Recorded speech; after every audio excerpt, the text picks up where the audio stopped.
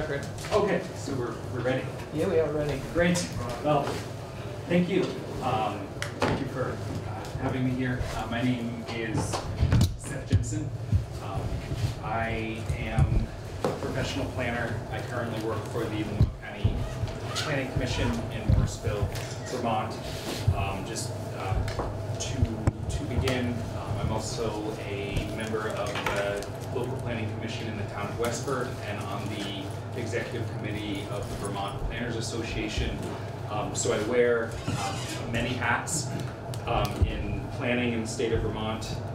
I'm here to provide some information and background on that experience and that perspective, but the testimony is my own. It's not an official position of either the local planning commission or my employer, the regional planning commission. So one of the reasons that I did want to appear before this committee is because it's very important to look at Act 250 from the perspective of our smaller communities that are collectively becoming referred to as the other Vermont. I've spent a large amount of my career working in those communities, and the needs and issues are similar, but also have important distinctions and unique considerations that really need to be on the table for Act 250 reform to be effective. So before getting into the nuts and bolts of Act 250, I do want to just take a moment to talk about one of the charges of the committee that began meeting 18 months ago, which is the vision of Vermont in the next 50 years. And specifically, what is the vision of our rural communities 50 years from today? And that is important because many of those communities are currently struggling. They're struggling with decline of their grand list. They're struggling with decline of the population. They're seeing a opioid crisis that is tearing apart the fabric of many of our communities. We're hearing every day about challenges of small farms and general stores. But that image does not, it is not a complete image as well, and it does not fully represent my experience working with those communities. I have had the honor of being able to work with more than a dozen small towns in the state of Vermont and see the ability for well thought out planning and community engagement to unlock the potential of those communities. And in every case have seen after a planning process new energy and many times new development that is in keeping with the character of the communities while creating opportunity, jobs, and housing in areas that at one time were passed over as forgotten. Most recently, in my own hometown of Westford, the first permit in the last 20 years in our town center was issued for a general store on our common. The story in Vermont is that general stores are closing. That is true, that is the trend, but we have at least one example that is beating that trend. In Lamoille County's county seat, Hyde Park Village, at the same time that general store in Westford opens, there will be a new restaurant on Main Street opening. Again, this is a village that was considered undevelopable for various reasons 10 years ago. That is proven not to be the case. So the question then comes, how do we harness that energy, and what role can Act 250 reform play to harness that energy? And this is where I think the important distinction between our smaller towns and the more urban communities come, is that much of our current discussion really focuses on, do we expand jurisdiction or do we reduce jurisdiction? And for some of the smaller communities, really the better question is, how do we make the process more predictable for smaller applicants? These are not large developers doing these projects in these communities. They're often very small applicants, often independent people who are only going to go through the Act 250 process once in their lives. And many of our smaller towns and villages just simply don't have the administrative capacity or the infrastructure or the financial resources to obtain what's required for the exemptions. But we still need to make sure the process works for them. So that's what I will spend most of my time talking about. And there's an important element of Act 250 to consider here, and that is that in many ways Act 250 has been beneficial for rural communities in ways that perhaps we don't discuss enough. Act 250 ensures that smaller communities are on equal footing when there are large projects in their towns. I'll give an example. In Main Street in Johnson Village, Maple Fields had an application to redevelop the main block of that village. Their initial application was very typical suburban strip type layout that was not consistent with the community's vision for that area.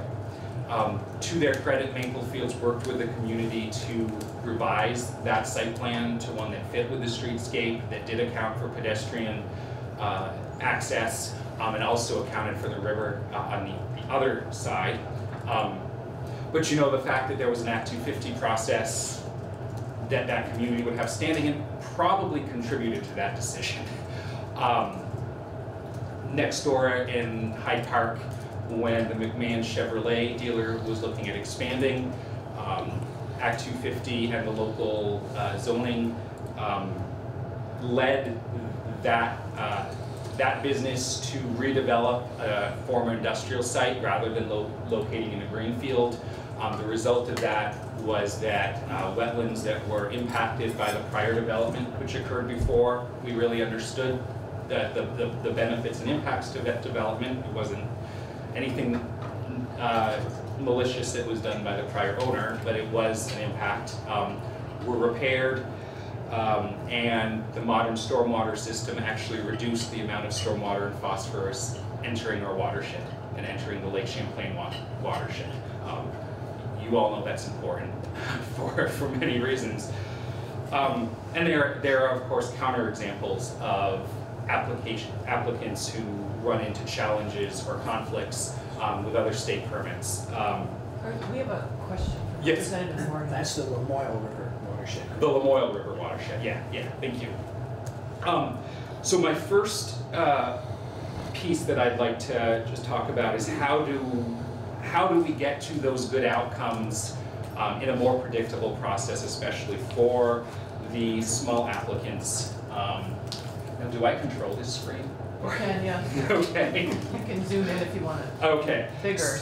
Also, you can. Okay. If you're talking about a particular paragraph. Yeah. If you want us to read it, we also have it on our iPads. You do. Okay. But I not might everyone. just refer to you to that because I'm very bad at being a millennial and this stuff kind of freaks me out. It's better now, so you can just slide to where you are if you want, or. Okay.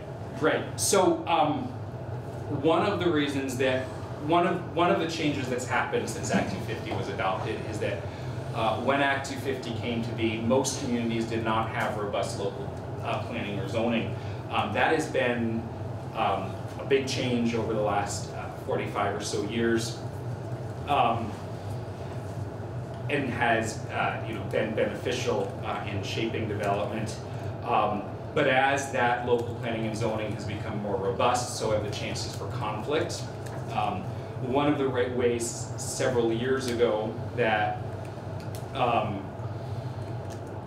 that the legislature has attempted to address that is by creating this concept, not a concept, but a definition of an existing settlement. And on the last page, there's a table that is a generalized partial list, overly simplified, of various criteria where whether you're in an area for development or outside an area for development, how different criteria are applied may differ. One of the challenges is that that's not necessarily consistent across agencies, and in some cases the distinctions may lead to interagency, I don't want to use the word conflict, but there's not a better word for it, so I'll use the word conflict. And it's really better to deal with those issues through the planning process rather than the regulatory process. That way, when you have a small applicant appearing before the district commission or the local board, or for a state permit, you kind of know what's expected before going into it. And that can save a lot of time and a lot of resources for a small applicant. And just when I talk about small applicants, bear in mind that in Act 250, if you're doing a commercial or industrial development, the jurisdictional trigger varies, whether in a community with zoning or without zoning, but it's based on lot size. So the result is that in communities, rural communities where lots are generally larger, Act 250 may cast a wider net and capture things like small independent contractor yards. It's not a negative necessarily, but it is important to recognize who in these communities may be going through Act 250, so that we make a process that is easy for them to follow. Yeah, we have a question. Yes. Just a point of clarification, I didn't quite understand what you meant between a planning process versus a regulatory. Are you assuming that local government process is the planning process as opposed to a local regulation using their bylaws, compared to what you're generally using the term regulatory meaning Act 250? Can you just clarify? Sure. So one of the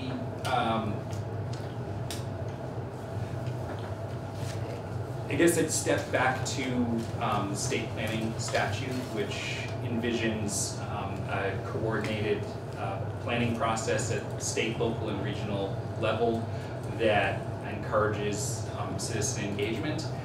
One of the things that the Act 250 Reform Bill attempts to do, or I interpret the attempts to do through things such as the capability and development plan, the increased review of local and regional plans, is to begin coordinating our various planning processes. So I think yes to all of the above, that the local planning process, especially on the issue of where the most appropriate areas for development should be, is sort of the beginning place. And I think that's really important for structuring Act 250 for smaller communities, because it is very possible for some of our smaller settlements to be missed when you're looking at them from a statewide level.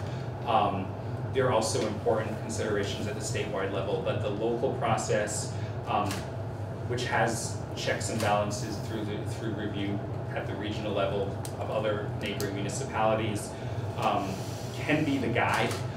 What we have now, though, is a disconnect between that process and perhaps the agency comments and review, where to use an actual example, you might have a situation where there's an area that's been defined for greater intensity of development, and there might be conflicts between the Agency of Transportation review related to requirements of something like a turning lane, and the Agency of Natural Resources 9L review of wanting pedestrian connectivity, and then the Agency of Agriculture review of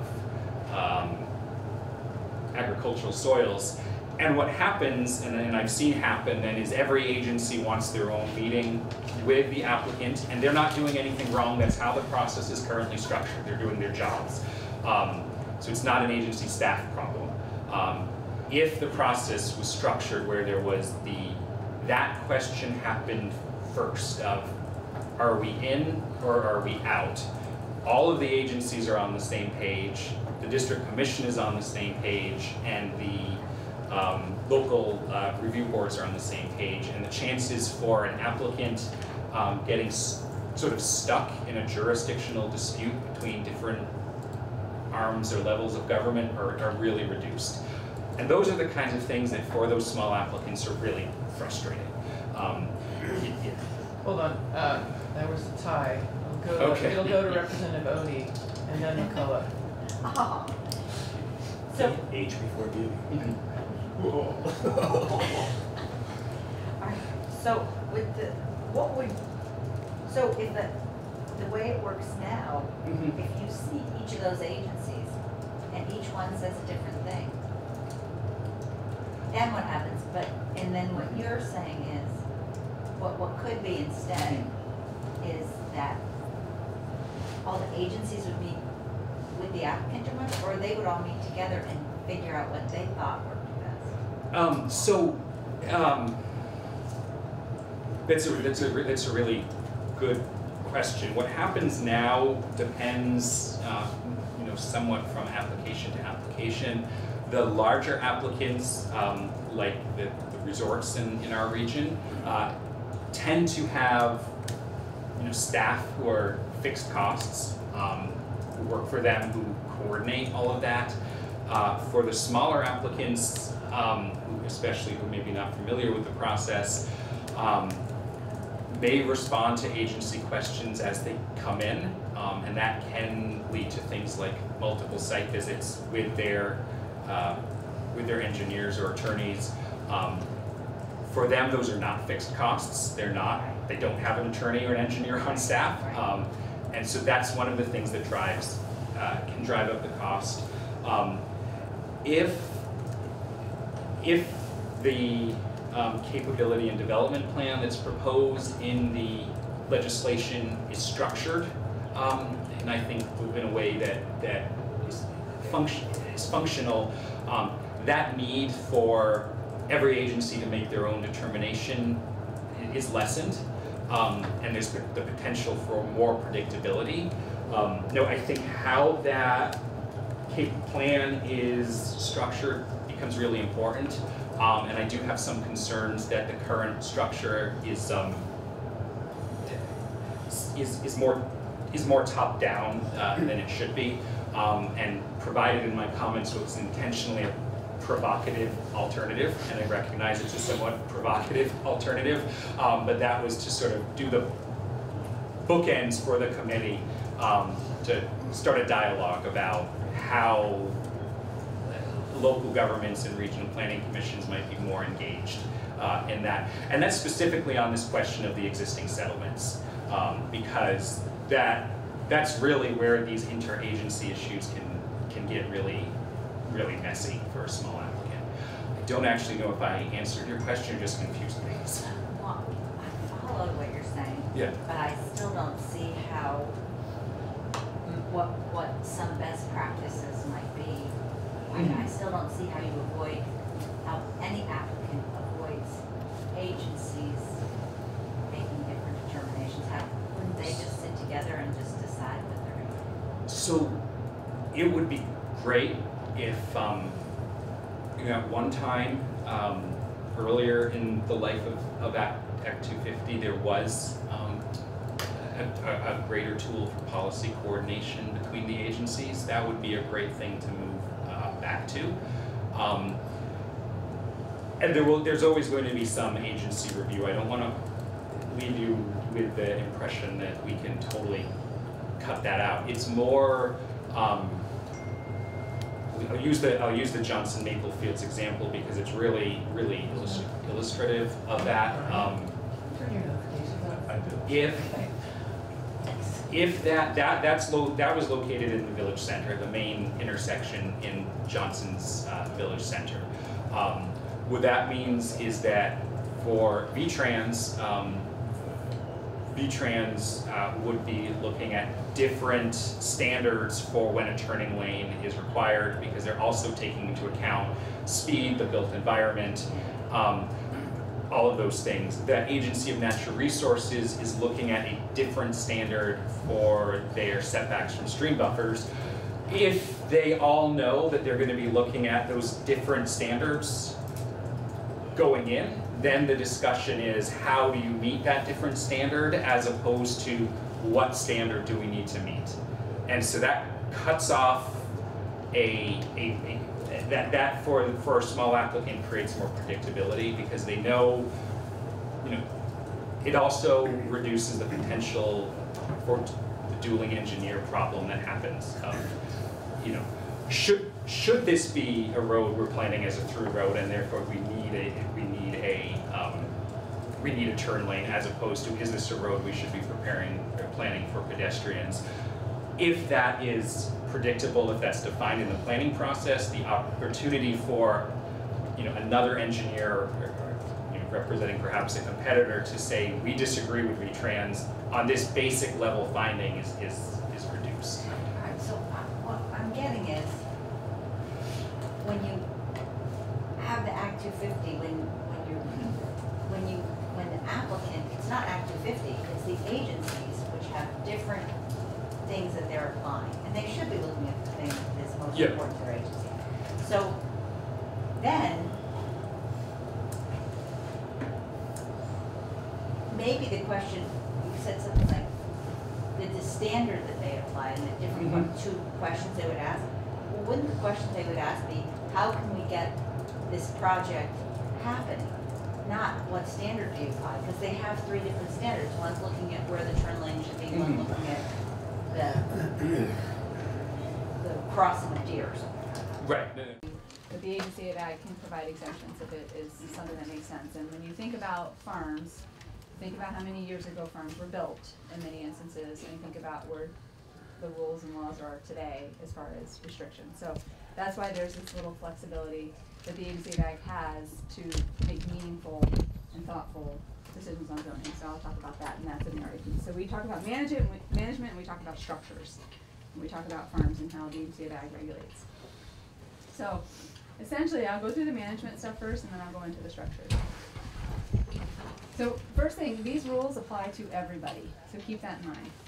Who they do not apply to is if you lived in, just make an example up, if you lived in the city of Burlington and your neighbor had a pig in their backyard, we do not deal with your pig, right? However, if your pig is in the Winooski River causing a problem, we could deal with your pig.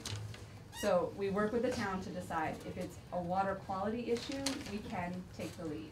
If it is not, and it's just a property parcel in Burlington and it butts all other parcels, no water nearby, and they just don't like the pig, we are not going to intervene. That's a local decision on managing nuisance and other factors that might come with that situation. So when we recently rewrote the RAPs, we, what term you use, backyard farming is often, some people can relate to that in some way, is not what the agency of ag regulates. We regulate farming as defined. So anyone who is farming we can apply to. And in the backyards, the towns can come up with what they need to.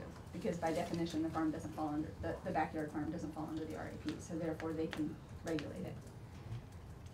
So anyways, so when you look at these, stacking manure, you cannot stack manure in a place where water is gonna inundate, right? And whatever term you wanna say, there's a floodway, which is where when the river's high and it's moving fast, it's gonna move in this area, the floodway. And when it's spreading out and it's going slower into the floodplain, that area as well. So in any of those areas, you cannot stack manure. You also can't stack compost, you can't stack food processing residuals, material that is a waste, you can't put there. And then as far as nutrient management, so all of these farms need to have a nutrient management plan, which is the phosphorus, nitrogen, and potassium allocations for the crops. They need to meet the crop uptake.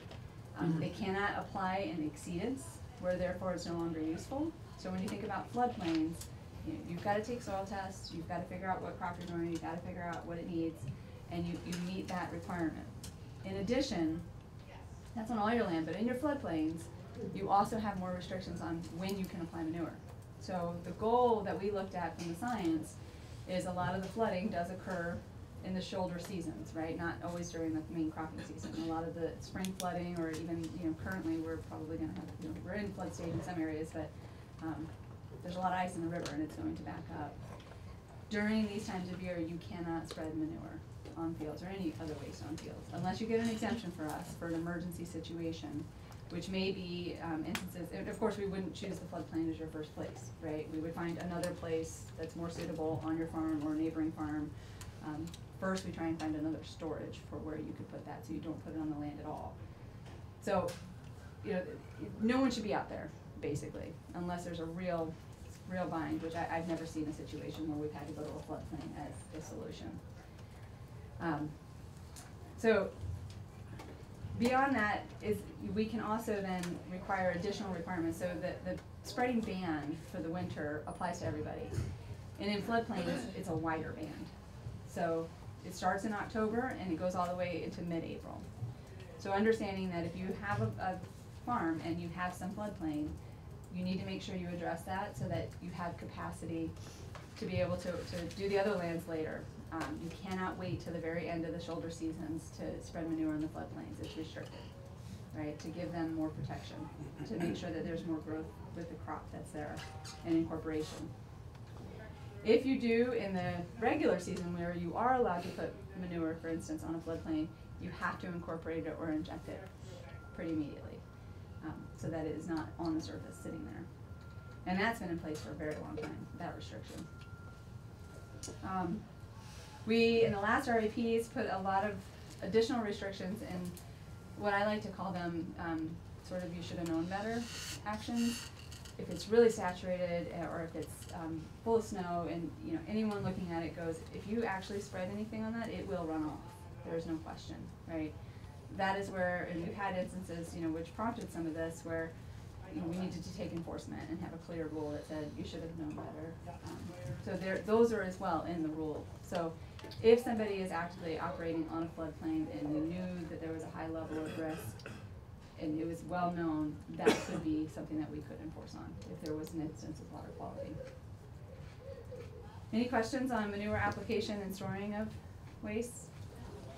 Good morning. What do you mean by frequently flooded land? So that is a term that so statewide, all soils are mapped. Then they have this classification of frequently flooded, occasionally flooded. There's a designation based on the soil type and where it generally falls in the landscape.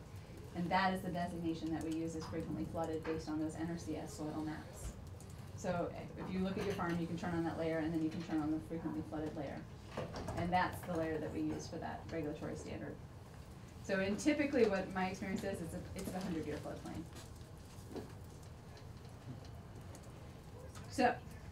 So buffers and setbacks. The Agency of Ag requires on any river a 25. Actually, excuse me, going back for a second. So can you explain nutrient management plans? Like they're not actually designed to reduce.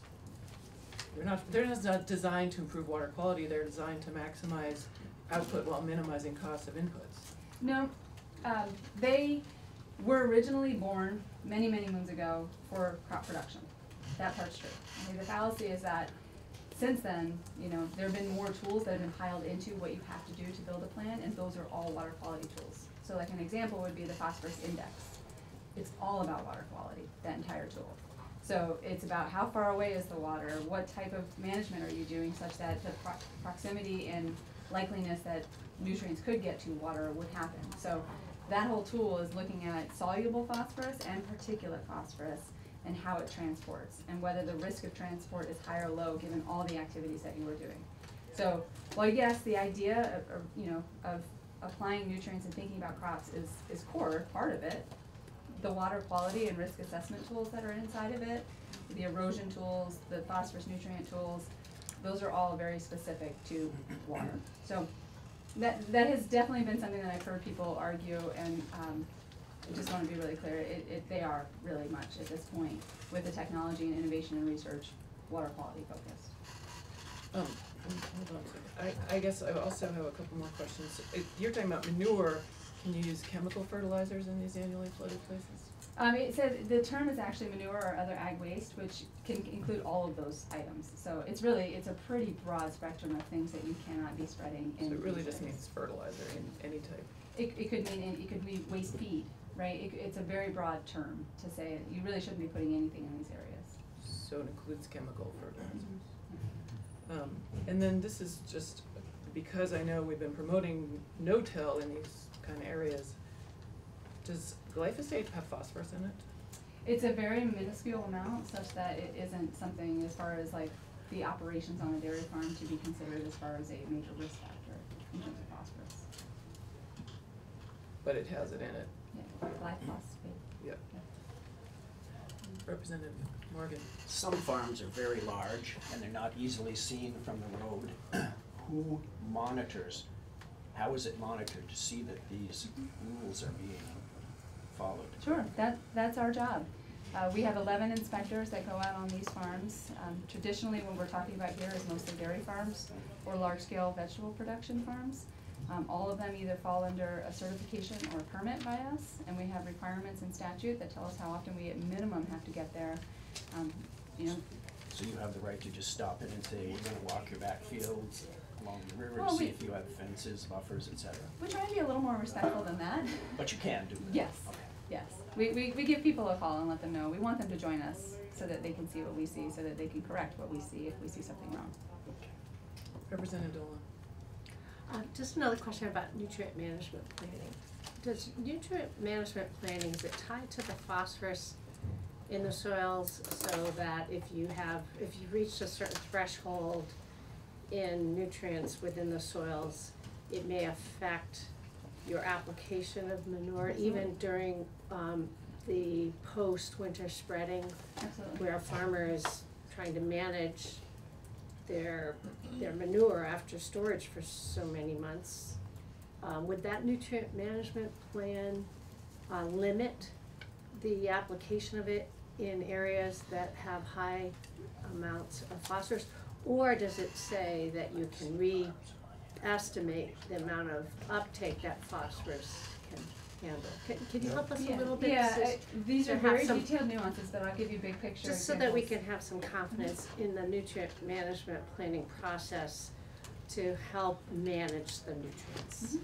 So essentially the phosphorus index, if we get back to that tool, you put in all your different management. And the output might be because your soil levels are so high in phosphorus that you cannot apply more phosphorus because you have what you need to grow the crop that you said you were going to grow. And therefore it'll give you a big red square at the top and say no, which means you cannot apply any nutrients. So you can try and look and see, well, okay, well, what if I did something different? Can I get it out of that no box? And then you actually have to implement that, and that's what we check. We look at your plan, we look at what you're doing on your farm, we look at your records, and see, are you following that plan? But there certainly are several farms in the state of Vermont, due to historic management in the past, where, you know, one farm has bought the farm next door, and they know they can't apply manure at all to that one farm. That farm was abused by previous landowners. So that is a real thing. It cuts you off and says no. In the RAPs, we also put that if your soil test level starts to get above 20 parts per million, you have to have a drawdown strategy. There is some science, but there is no guarantee that just because your soil is high, it actually means you're polluting. It could very well stay in place, but we still want to think about the risk reduction. So while you may not get a red block saying stop, you can't add any more in that instance, we still want you to do something. So we've added an additional state layer to say you need to think about a reduction strategy, which may be, you know, cutting your manure applications back, trying different methods of setbacks, for instance. So there's a whole lot of tools that people can use. They put it all in here and it spits out what the outcome would be. But it is a real thing, and it does happen that these farms, you know, it's not widespread, but it is real that it will shut you down. It will just keep you from adding more phosphorus. You could still grow Absolutely. and Yeah. you could till in annually flooded lands. You can. I mean, what I've seen with some folks is, you know, they're more mindful of that you can till in those lands. And they may till to plant, but they won't till in the fall because they don't want it loose. So, you know, they'll have more gully erosion or scour, which it doesn't help them at all, and they recognize that. The one thing I've noticed about people who manage floodplains, they're a lot more cognizant of their management actions. They think about it, they engage with us a lot more in conversations about it, because it is, I mean, when you live near a river, you know it, and you watch it, and you've got a lot of experience with it. Representative McCullough. So I appreciate your comment that there's very small amount of phosphorus and glyphosate, and I'm not doubting that, but what I don't understand is what that amount is, or the best way to compare it is, would it be by pounds of the total product? But I'd like to know what, I'd like to have that statement quantified. Additionally, I need to better understand the role of the phosphorus in glyphosate. Does it have a short half-life as well because it facilitates the active ingredient getting into the plant so that it, like, pretty much within a matter of hours is not in the soil anymore and it's in the plant? And I think that'll help us better understand if the glyphosate actually, even though it may be a small amount of phosphorus, may be sometimes small things make a big difference, and I'd like to know how that would overlay on a farm nutrient management plan with a red block up in the corner. No more phosphorus, please. And so if you guys just kind of, you know, poke Carrie, and you may have that, you know, information all of your own. We do, we have some information we've already developed, and I will get to that, but right now I don't. No, have not it. now. But No, we no, no. have, I mean, this question has come up multiple times throughout the years, and Yeah. we've answered it, and. Yeah, I can get it that. could be just a little catalyst that's insignificant, but need to know. Thank you. That's okay, education's good. So I'll go back, so buffers, which, in the regulations, just have to be at least grass. You can also do trees. There is something in statute that says if we require a farm to plant trees, we have to buy an easement. So there's a distinction there, that these rules say you have to plant grass at the very least. We have programs that, if people voluntarily want to plant trees, we obviously help them and can facilitate that. And that's called the CREP program, or Conservation Reserve Enhancement Program. So 10 foot on a ditch, 25 foot on a surface water, and if we feel like those are insufficient, the Agency of Ag, you know, we have a whole tool that we built that'll run through the matrix, take all the data, the management from the field, and consider, should it be wider? So if we have a concern that we think it might be wider, or it needs to be wider, we can run that tool, and we have the ability to tell the farm it needs to be wider. Of course, they have appeal rights, and we'd go through that whole process as well, but that is built in. And then, as far as managing stream banks themselves, the RAPs, so we spent a lot of time when we were revising the RAPs 3 times ago, geez. Which is actually fairly recent. I know we've changed them every year for the last couple of years. So, I want to say this is probably in 2014, maybe, if memory serves me right. We worked and spent a lot of time with DEC River Management Program. So you'll meet Mike Klein this afternoon from that program to make sure that what we were doing for agriculture was consistent. So in a town, National Flood Insurance Program, for instance, is a really important program for towns, especially Vermont, given our conditions of flooding and being built on top of a lot of river systems. Agriculture, because that zoning piece is not always with the town, we do our best to make sure that farms first comply with the town, but if there's an instance where they can't, the Agency of Ag in our decisions to issue a variance cannot put a town out of NFIP standards, right? So we work together with rivers to make sure that if we're going to approve something, it can be done based on all the river science. So for instance, if somebody needed to, you know, they had a barn that had burned down and they were trying to rebuild a portion of it, but historically it had been built in this area, But they wanted to, when they built it, they wanted to change the design at the end so that the back end of the barn was a little bit different. Technically, they're going to have to do an entire study of the river to make sure that they don't rise the river during that process of changing that floor plan of that barn. And so any foundational infrastructure that might be within the floodplain, you need to prove that you're not going to basically mess up the floodplain, right? And so it's an expensive process. We've only had 2 instances that I've seen it come up as a question. One was a barn fire up in the Northeast Kingdom, and the other was some work down in the river delta with greenhouses at the time, but we worked through that. So you have to do it's a pretty intense study to understand whether you would rise the river at that cross section of the stream based on the work that you're doing in the footprint. So it tends to be costly. The farmers are responsible to do that work. So you don't see that much activity in that realm, but that is the standard that is there, is that if you want to try and, if it makes sense and we approve it because it is the most sensible thing to do, and there is no other alternative, then it bears to the farmer to make sure that they do that work to prove that it can be done, and if it cannot be done, then it cannot be approved. If they want to work on stabilizing a stream bank itself, so if the river's cutting in, there are sort of 2 types of projects that I see come in this realm. One is coming at property, like infrastructure, right? Which our natural reaction as citizens is to protect whatever infrastructure there is, right? Whether it's the city of Montpelier or a barn. And so in order to protect that stream bank from coming farther at it, you have to go through and make sure that you meet all the technical standards and work with River DEC, Agency of Ag, and USDA in many instances to ensure that it is done appropriately. Because the last thing you want is, one, for it to fail, but you also have to make sure that you don't mess up the rest of the river system. If it's just crop land, they could go through that process. It's less likely that they would receive any financial support in those instances.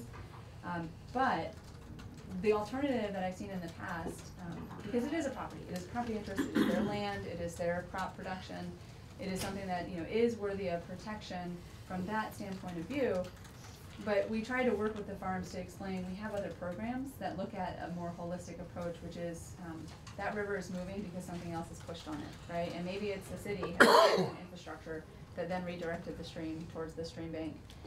If the landowner is okay with it, the idea of letting that river carve a little bit more, and giving it more floodplain access, and basically buying an easement on some of that land to give the river that access is a program that we worked with DEC to create.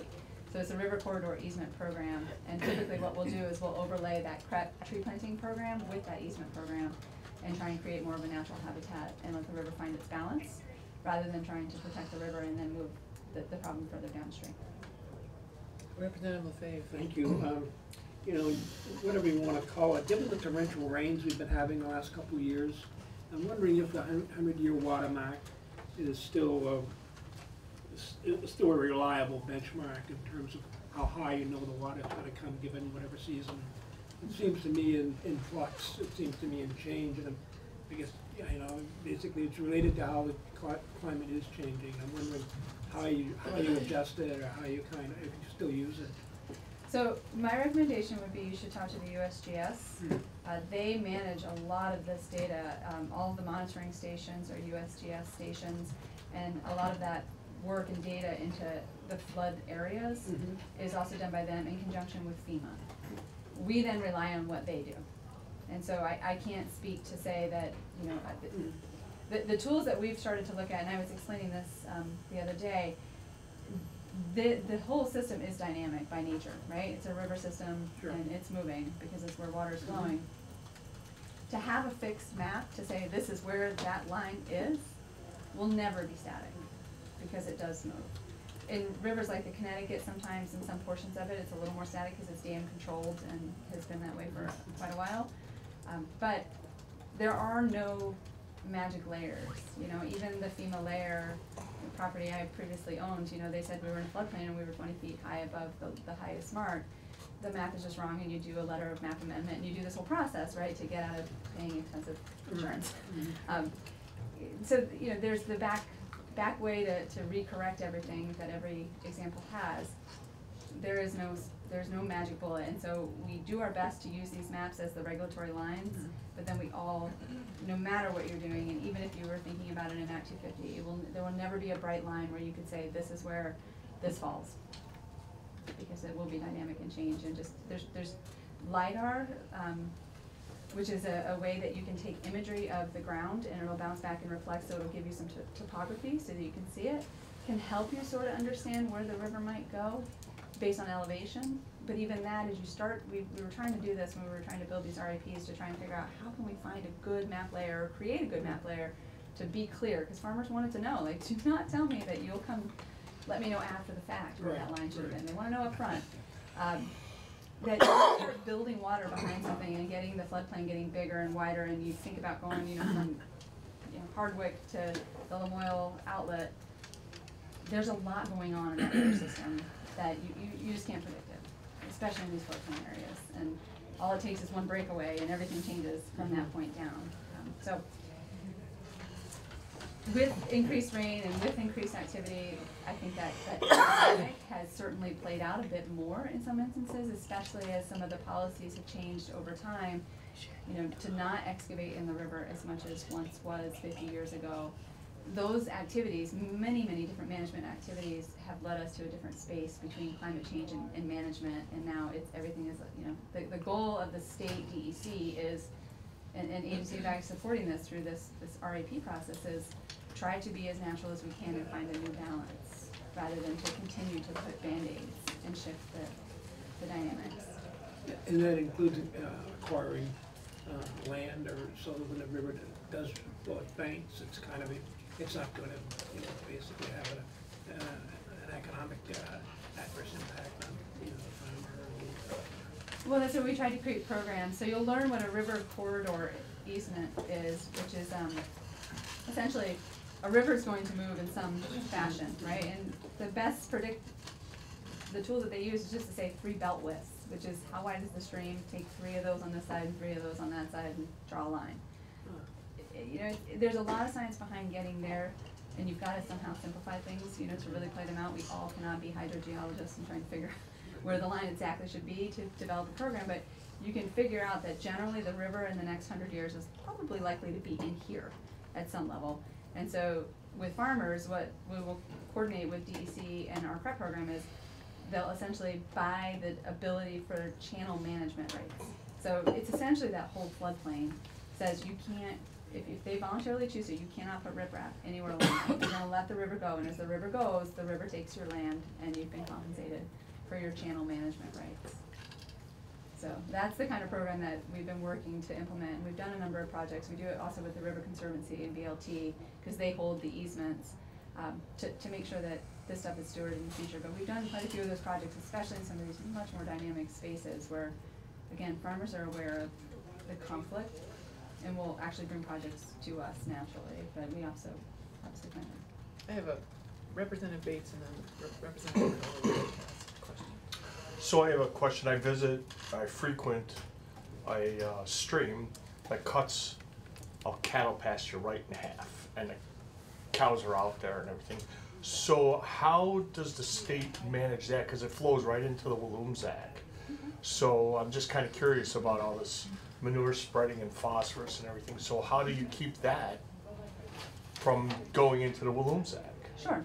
So the standard, and trying to write a rule for every situation is always a challenge, but the standard is that if those cows are creating such an impact that the stream banks are eroding and they're not just crossing at a crossing and it's causing a real mess, that we can enforce on. One of our challenges, and if you've gone up into the hills and I always think about Orange County because I just hiked a lot there doing livestock exclusion work is what we call it. Putting fences, trying to design fences in some of those areas there or in Addison County is a bear. You can't draw a straight line through the woods, right? But the pasture itself may actually include a ton of that. So trying to be thoughtful and saying you don't have to fence every square inch that a cow might have access, but may not actually be able to physically get there because there's so much vegetation or other things that are in the way. It's flat. But if it's flat and it's open, we have programs that we can help people get into the spaces.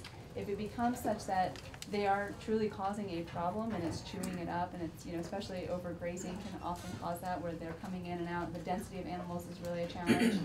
But if you've got, 10 acres and one animal, that's a small animal, you're not gonna cause a big issue for the cost benefit of if you had 100 animals in a very small space. That's what we're talking. Yeah, so we should probably talk so that we can find out more about that site. It's a good fishing stream, but certain parts of it where they don't cross, they cross all over the place, so. Yeah, they've gotta have defined crossings, and they've gotta manage the vegetation and the erosion on the stream bank. If those things cannot happen, we can step in. Okay, thanks. So we tried to build it that way, so that there was some flexibility for sites that it just didn't make sense, because it actually, some sites can be beautiful and it's remarkable, with a few animals having still access, but when you get your density up, it gets to be a problem. All right, thank you. Representative McCullough. So, I understand some years ago, we prohibited berming, to protect, agricultural fields from flooding, not just the rivers, but the branches that feed the river. And we did that because that practice had been done.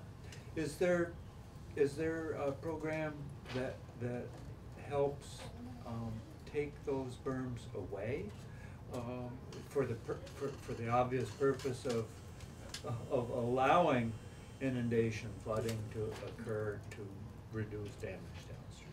So I strongly encourage you to ask Mike Klein more about this, because Yep. at this point, berming, there may be instances where they allow it. It's their program, right? Okay, We do not regulate that. If someone said to us, we would like to berm, we would say, you need to go talk to DEC. okay, good. We'll be talking with him. So, certainly ask them, but, there might be instances where protecting downstream or something, there may be some other situation Yeah. about the site that it may make sense. And I do know that there was a site after Irene that the berm blew out in Irene and they were able to put it back. So it just all depends on the Okay, situation, yeah, I think. yeah. But as far as removing of berms, again, talk to Mike Klein, but, we've worked with agricultural property owners, there's some old rail beds that are out there that obviously would impact the floodplain, not having full access Right. to the site. And they've definitely done projects where they'll remove or Yeah. lower the rail Right. bed to be able to create more Right. connection to the floodplain. So, those are the type of activities that obviously are really good for water quality. One of the big things in the TMDL is a stream bank balance and trying to get to there. And so some of those Clean Water Fund dollars have been used for these projects when they've been identified. And we're done on it, but I just wanna say, I understand that those berms were done legally, it's not any kind of yes. There's an They're not- evolution Yeah, that it's we've all an gone through. Yeah, thank you. So, you're not quite finished. Yeah, so basically, if you wanna do anything on a stream bank, you need to make sure you follow standards. If you want to do any kind of stream crossing, like a bridge or a culvert replacement, you need to communicate with DEC. There's levels where if, the watershed is very small, you don't need to report, but if the watershed starts to get bigger, you do need to report. But no matter what, you need to meet basic minimum good practices as you do it. So that is all stuff, you should definitely engage with DEC with, but that's where we wrote our RAPs to say you've gotta follow the DEC requirements and work in coordination with them. And then, so the last one here is the zoning piece, and I've talked a little bit about that, but, essentially, we can't put infrastructure in these sensitive areas unless you can show that you're not going to impact that flood stage, right? So they call it a no-rise study, is the general term. And then where you may not be in, this broad floodplain area, but you're near like a small stream that might come through. Because one of the things in Vermont that we'll see is that even small streams coming out of the hillside can do a lot of damage, even though they may not actually flood, right? Because they've got so much topography slope, they can still erode and carve, which are these fluvial erosion hazard areas. Staying away from any stream bank is a priority of ours for any infrastructure, because we don't then want you to protect it after the fact. So if we can be preventative up front, for new infrastructure, we do that. For add-ons to additional structures, we really try and look at it and think, is that necessary? So that's the process. We have a team at the agency that'll go through and review the applications. We connect intensely with the towns as we're going through this process, because no matter what a farmer does, even though the Agency of Ag can issue them an exemption, they have to tell the town what they're doing. And the purpose of that is so the town is the one, again, they're responsible for their flood insurance. And they can tell them, this is potentially in a floodplain, you need to be aware of that, right? They can have that first level of communication.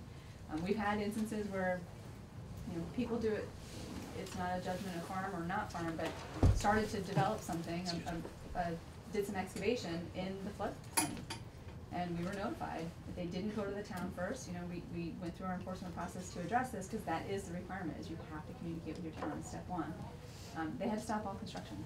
They had to cease everything, because you cannot get into that situation where you compromise flood insurance. And there was an alternative, and it wasn't done. They didn't do the study, you know, so like those things are where we're able to step in and say, it's not okay. So, there's a lot of restrictions in here as far as how to manage floodplains, and, you know, obviously for us, it's an important space because it's really good crop production typically. So there's an interest, and that's where our fertile land is these older floodplains and the newer ones as well.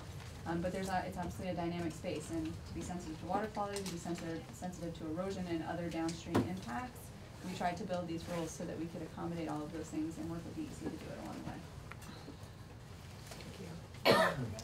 Representative Terenzini. Yeah, Laura, how many dairy farms are left in Vermont? The count, pardon me, Diane Bothell, Vermont Agency of Agriculture, as of February earlier this week, 697 commercial dairies, cow dairies.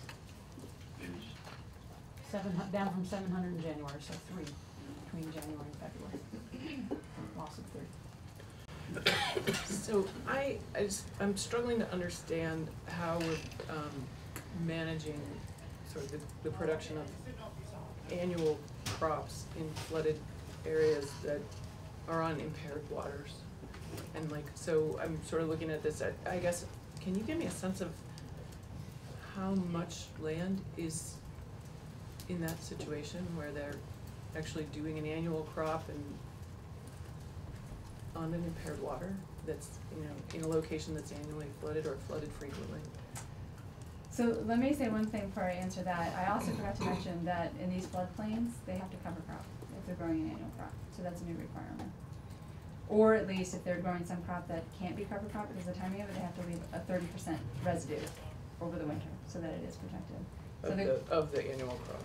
Yeah, so if you're growing some other type of crop that doesn't get harvested, so, or like some corn can get harvested for grain, so leave a lot of the debris, you know, they'll take the cob, but leave a lot of the debris.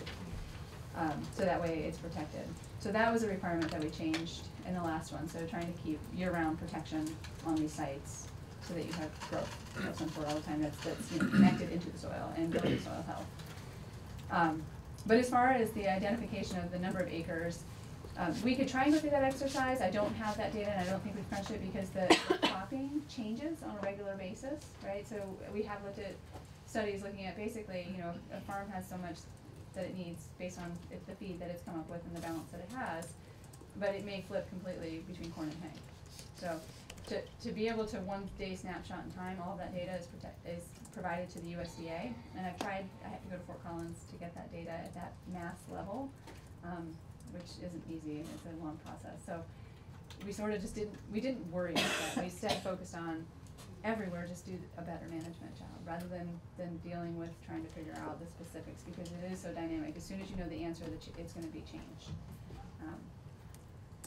I don't know if that's helpful to you, but you know, overlaying impaired streams, obviously some stay impaired for a bit longer, Or but lakes. those. I mean, Lake Carmi, Lake, you know, Champlain, I guess I'm trying to get a sense of.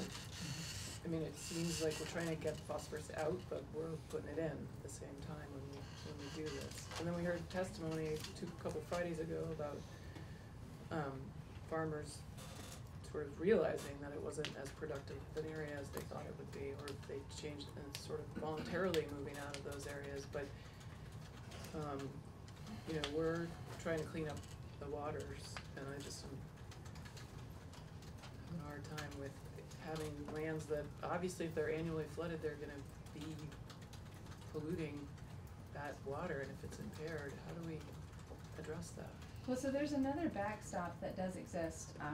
So with USDA, you know, if you have insurance on your crop, if you are in a floodplain and it actively is flooding and causing damages, emergency conservation program is what they used to call it. I'm starting to date myself that I'm losing track of the program names, but you get 3 strikes.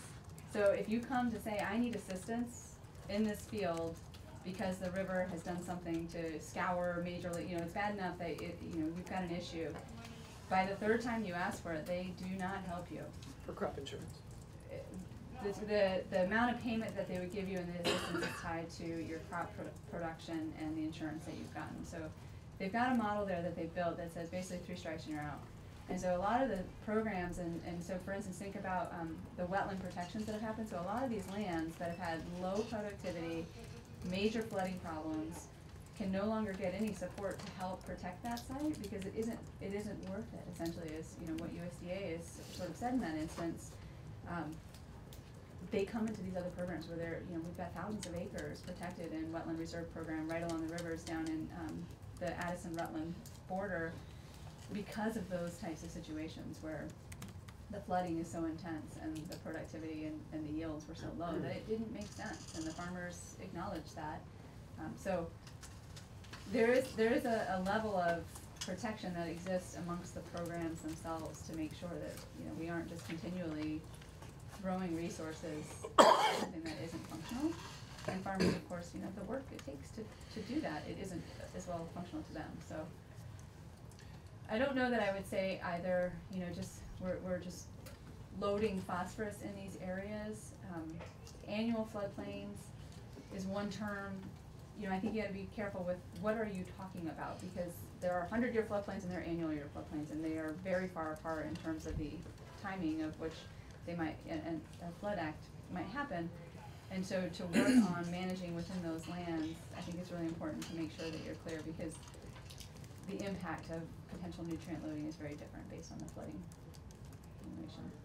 And then I'm wondering, we often get questions from constituents on sludge spreading. And can you just remind us what the notification requirements are for that? So I encourage you to talk to DEC, but my understanding is there's very few sites, I wanna say somewhere between 3 and 5, there's very few, that actually do that in the state of Vermont on agricultural lands. And they regulate that from the nutrient management plan to the activity, to the timing, to the monitoring, they do all of that. Where we have farms that are taking crops off of that land, the farms need to report the import of that information in their NMP, but it is a separate management of the sludge versus the farm. Did you want to add something? Oh, I'm pleased with the discussion. You're asking some really good questions, and you know, most of them have good answers. And this one, you know, it's spreading the sludge. That isn't an agency of ag program. That's a program that DEC runs. And but what Laura was just saying was that even though there is some phosphorus and nutrients going on to that property through the sludge, it has to be accounted for in a nutrient management plan. Through DEC side, they make sure they do monitoring and testing and watch that. Yeah, but you also do, because all the nutrient management plans are under your program, right? Sure, but a lot of times what the situation will be is that the farm might be only responsible to plant corn and harvest corn, but they don't do any nutrient applications. So therefore it would just solely be a DEC situation, because a lot of times you're not adding manure and sludge, right? I don't think I've ever seen that. And honestly, I don't know the DEC rules well enough to know that whether that is even allowed to have an additional nutrient source added to where they're already doing sludge management. It may be restricted to just sludge management, which may be why I've never seen it. So it's definitely a question for DEC. Did you have one more question? Yep, I do. And actually, it's not so much a question for you or Diane, but a comment just to build on the paradigm of annual crops in our alluvial soils. You heard me talk about that at the joint hearing several weeks ago. And we aren't gonna regulate our way out of that, but paradigm changes, I believe, need to happen. And yes, I totally understand. You go to Fort Collins, the results you're gonna get are gonna be 4 years old, and they were a snapshot in time then. And some of my favorite farmers have rotated their crops twice since then, and I get it. But I think we just need to make incentives for different crops in there, total digestible nutrients, legumes, are actually higher than they are from corn. I understand why we do corn, just the same, but by volume, we need to switch that practice, and I'm just, whatever, into the future, these practices need to change, and we hope it wouldn't be a regulatory thing in the future. Yeah, I definitely encourage, talk to some farmers that manage some floodplain lands. I think you'll get some really interesting testimony on what choices they make and why they make them, and they're very thoughtful about Well, that. of course because they it's an are, investment. of course they are, and I've got several personal friends that are doing that, and they're doing a great job under the paradigm today. But if you drive from the west coast to Montpelier, or along any waterway, of course we're raising our annual crops in the most arable, level, fertile grounds that we've got, and those by definition are what we're talking about. Thank you very much. I don't. And that would include row crop vegetables. But yeah, Because those it are the best soils absolutely for does. vegetables Yeah, as well. So absolutely. we talked a lot about dairy today, majority, but we're starting to regulate produce because of the Food Safety Modernization Act, and those produce growers that are over 500,000 in gross sales have to be fully regulated. And we find they're all in those Oh, yeah, they are. lanes Oh, because yeah. they're the most fertile. Yeah, no, I know. Anything of size and scale are in those lanes. Yeah. And I think the challenge is, the only map layer you have is a 100-year floodplain layer, Yeah. really. Everything else is an estimate. There is no annual floodplain layer. It doesn't exist. So trying to figure out, especially what's in between there's certainly soil layers, but soil layers are at the 3-acre scale when you come to mapping them. They're not accurate. You know, the fluvial erosion hazard and the belt width concept, like I said, Mike Klein can talk a lot more about that for you. There's a lot of science behind it, but again, it's dynamic and it's moving, and all it takes is an Irene to shift some of that stuff in some instances. So there is no wonderful magic tool to be in this space for regulatory purposes. There are good guidance practices, good management recommendations that people can work with, but to have a bright line where you say, that's not allowed because of this, it is more difficult to find that space. Thank you. Okay. Quick question, and we have to move on to. And maybe if you wanna get back to me on this, but curious to know if we are building to a standard, given that we're vulnerable to climate, and we wanna make sure that agricultural production is as resilient as it can be to future flooding. I've learned that some states have adopted, have avoided what they call technical paper TP40, which is a 1950s document for determining whether it's your engineering standards are built to 25-year flood event.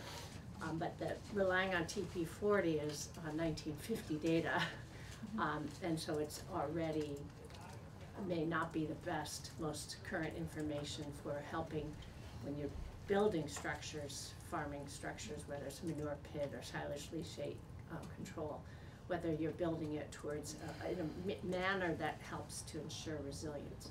Yeah, what are we doing in the state of Vermont? So it's somewhat different than floodplain management, because again, you most likely aren't able to build these structures in the floodplain.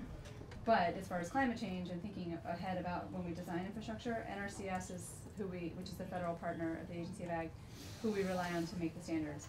All of those standards are right now being revised to include new rainfall, which means that storages are gonna get bigger, farmers are going to have more water and management thereof it. So that's the reality, is that those numbers have gone up and they're adjusting it. So the technical engineering standards are all being revised. And what's your time frame? You'd have to ask Rob Achilles. I don't know, but it's either currently developed and about to be rolled out, or still in that development process. And we should wait for that in your mind, because some states have adopted their own It higher already, standards. in our rules, it says you must meet the current NRCS standards. So it'll naturally, just when it rolls out, it rolls out. Thank you. It'll be the regulatory standard.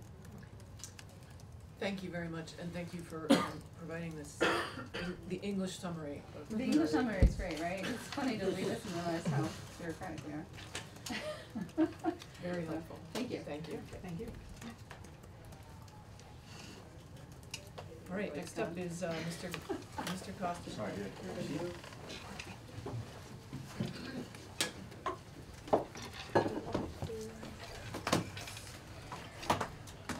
Good morning. Good morning. Good morning.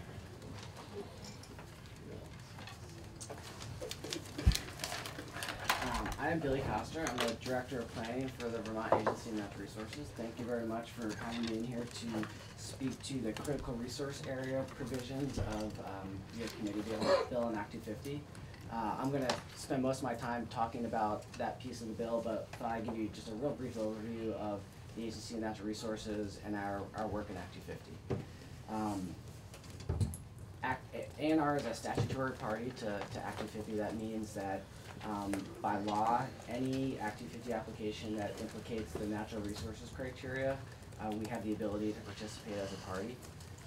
So we review all Act 250 applications that are filed with district commissions around the state and assess whether there's significant natural resource impacts proposed. If so, we put comments into Act 250 district commissions suggesting how to minimize and mitigate those impacts. We also are required by statute to provide technical assistance to the Natural Resources Board and its district commissions.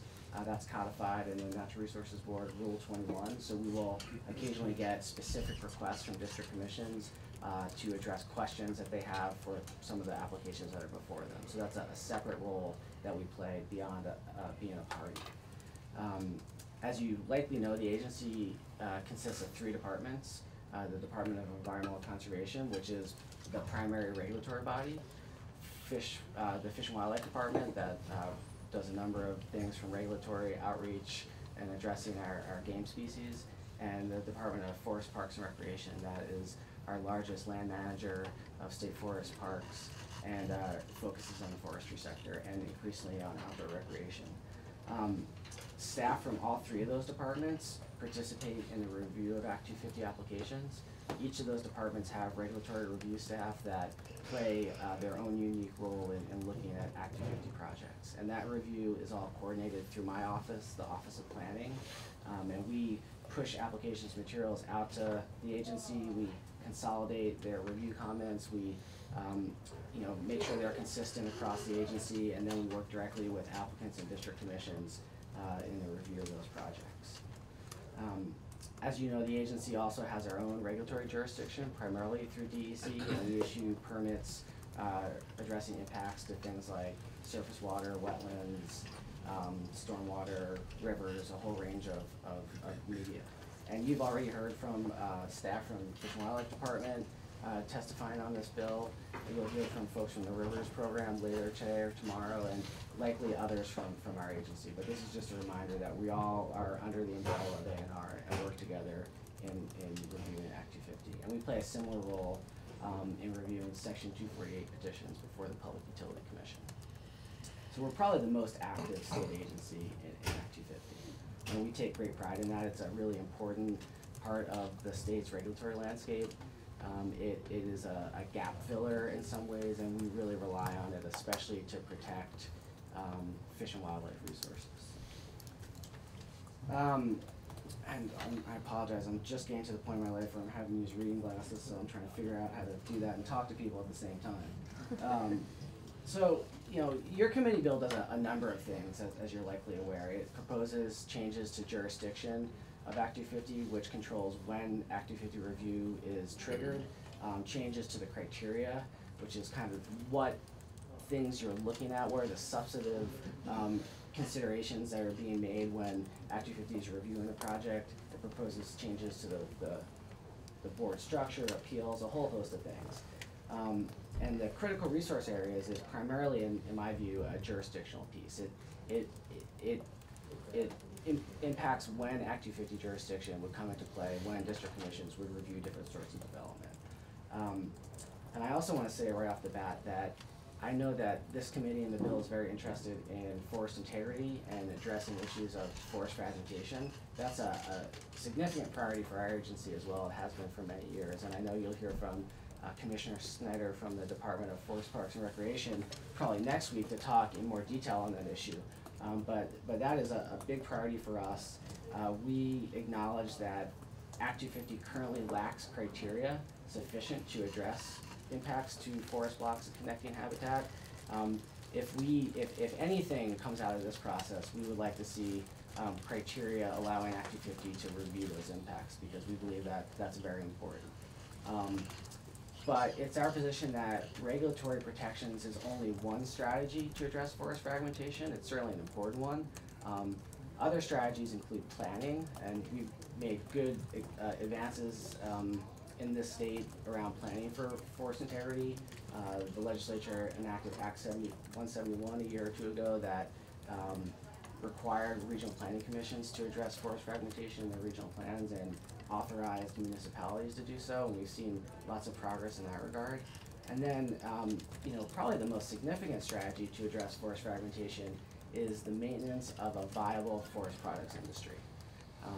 If a landowner can own a large block of unfragmented forest and they can harvest that land sustainably and make a revenue off that land, then it's in their financial interest to keep it undeveloped. If the highest and best use of that property maintains sustainable forest management, it's not going to be fragmented for houses, it's not going to be subdivided into other lots, it's going to stay in forest. And we've been very fortunate that we have many landowners in Vermont who have kept their land in that state. While the amount of forest has declined slightly in recent years, we still have a significant amount of forested acres, and that is largely the result of these decisions of private landowners to manage their property for forest products.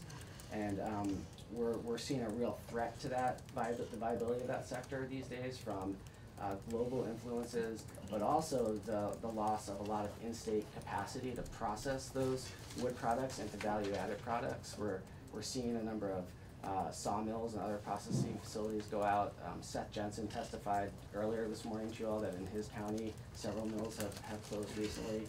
So we would really hope, as he suggested, that you look at the impact of Act 250 on those facilities and do what you can to support the forest processing industry, because that's a real key strategy in fighting forest fragmentation. So now I'm going to turn to the definition of critical resource area, which is in your bill. I'm looking at draft 5.2, which I believe is the latest, and that definition is on page 12. And it's short, so I'll just read it.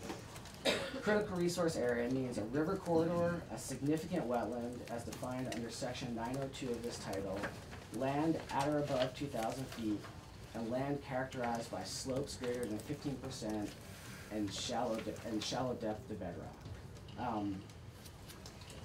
That is a new definition that the bill adds to Act 250, and that definition is used in different ways to trigger jurisdiction. And I'm just going to hit on those different applications of the concept, and then talk about our view of that, and then take your questions. So the first use of that term comes on page 6 of the bill, line 18. And in that provision, the bill effectively establishes automatic and universal jurisdiction for the construction of any improvement for commercial, industrial, or residential use in a critical resource area, including areas above 2,000 feet. So that basically says, if you're doing any sort of construction of an improvement in these areas, Act 250 is automatically triggered. It doesn't look at the scope or scale of the project, the areas impacted. It just says if those activities are occurring in these areas, Act 250 is automatically triggered. As you heard from the Natural Resources Board, Act 250 typically is triggered by the size of the parcel, the number of lots, the scope of development. Except for areas above 2,500 feet, then Act 250 is automatically triggered. This critical resource area concept brings that automatic universal trigger to these areas as well. Going on to page 7, critical resource areas are referenced again starting on page 6, line 6. And this effectively, this section repeals the exemption for farming, logging, and forestry in critical resource areas and in areas above 2,000 feet. So currently, farming, forestry, and logging are exempt from Act 250 unless they occur above 2,500 feet. This provision would lower that elevational threshold to 2,000 feet and repeal the exemption in the other areas that are included in the definition.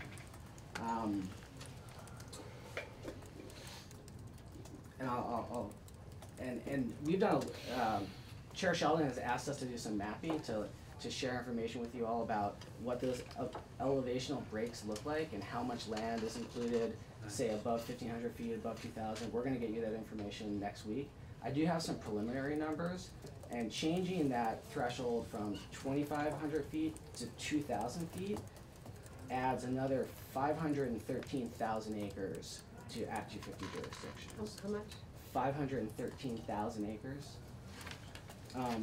Under the current law, that automatic jurisdiction is triggered at the 2,500 foot level. In all of Vermont, there's only about 190,000 acres above 2,500 feet. Above 2,500 feet. So if you drop that threshold to 2,000, you're gonna pull in an additional 500,000. That's almost a quadrupling of the area that would be subject to automatic universal jurisdictions. Let's see, and then the last section I'll point out is on page 10 of the bill, line 1. And this speaks to subdivisions.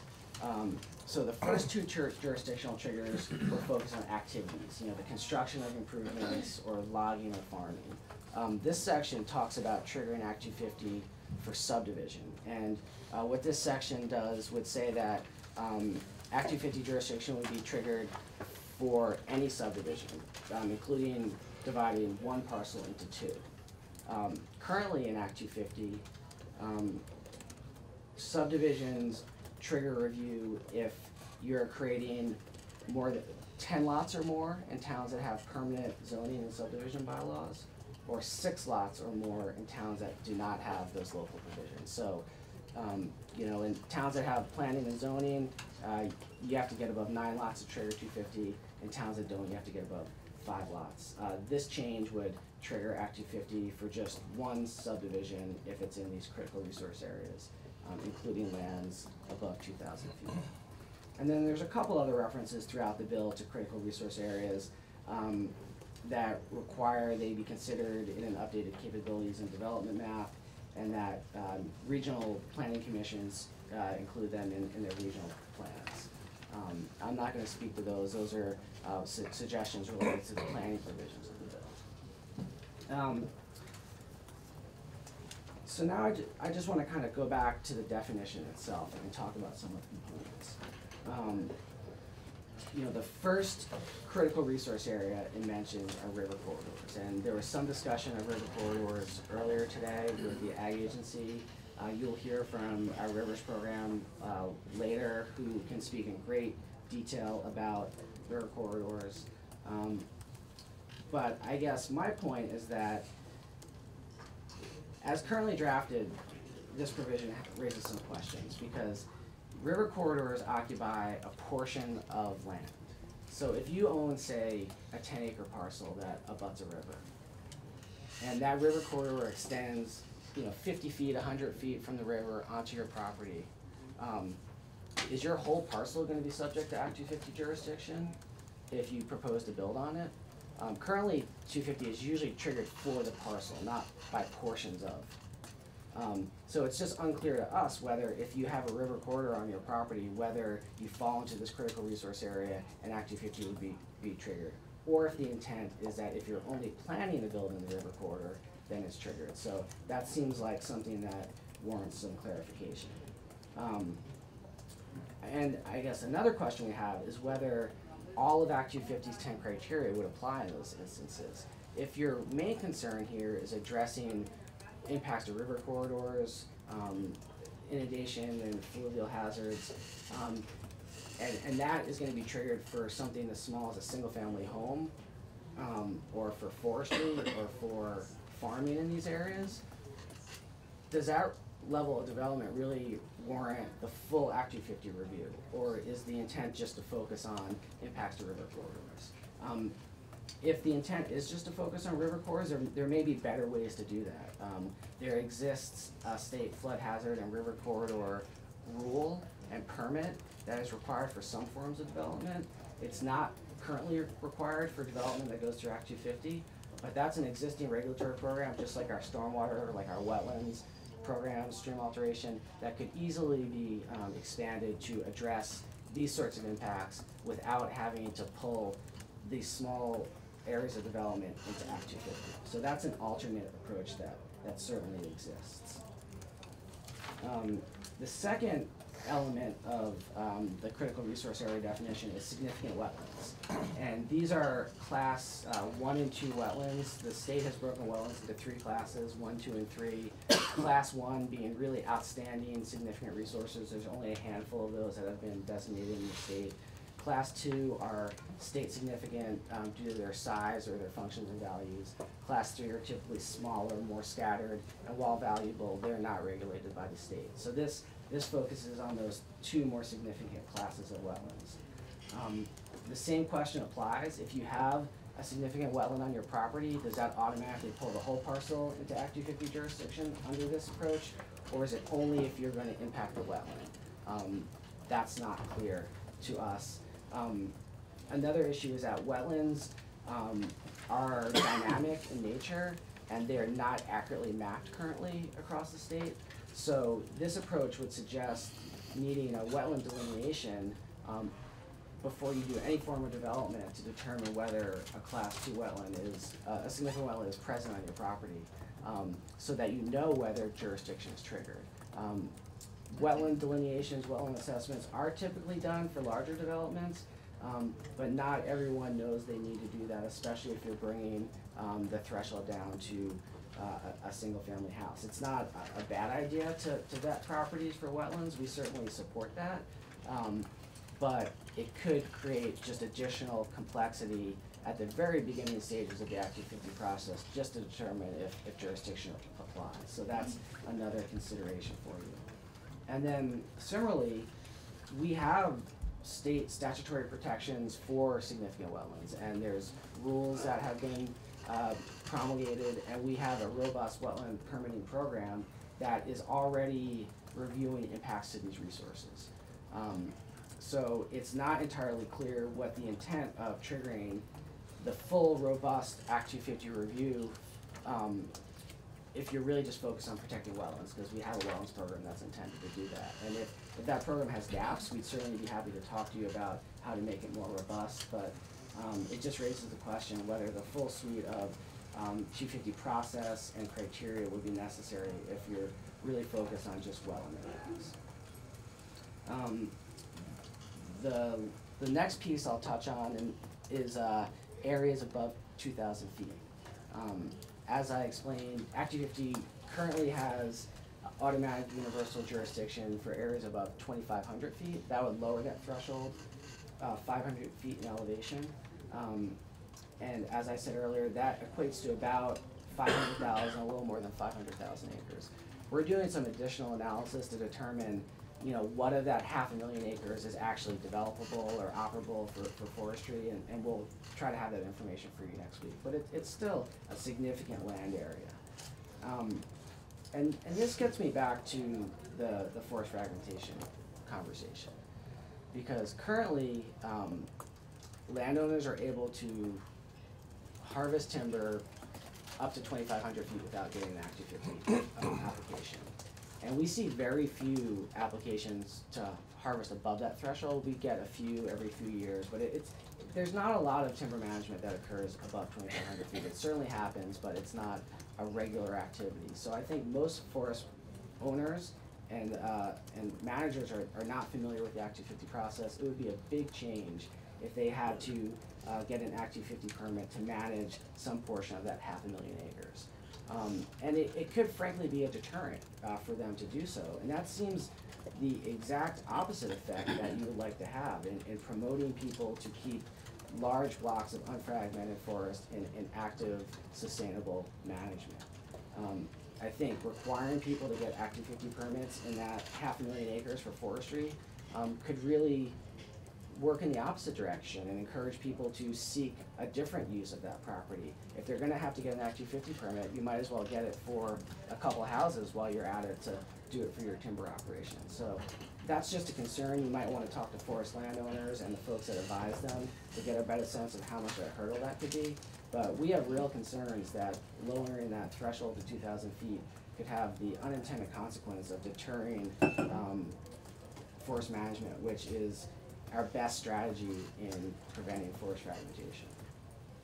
And I think as others testified, elevation is not always the best proxy for sensitivity. I think it's a pretty coarse one. There may be better ways to determine what areas are more vulnerable from a natural resources perspective. And then the last piece that the definition includes is slopes greater than 15% on shallow bedrock. You know, that sounds reasonable. I know that building on steep slopes can be problematic. Again, I think there are a number of regulatory protections out there through our state stormwater program that does address that issue.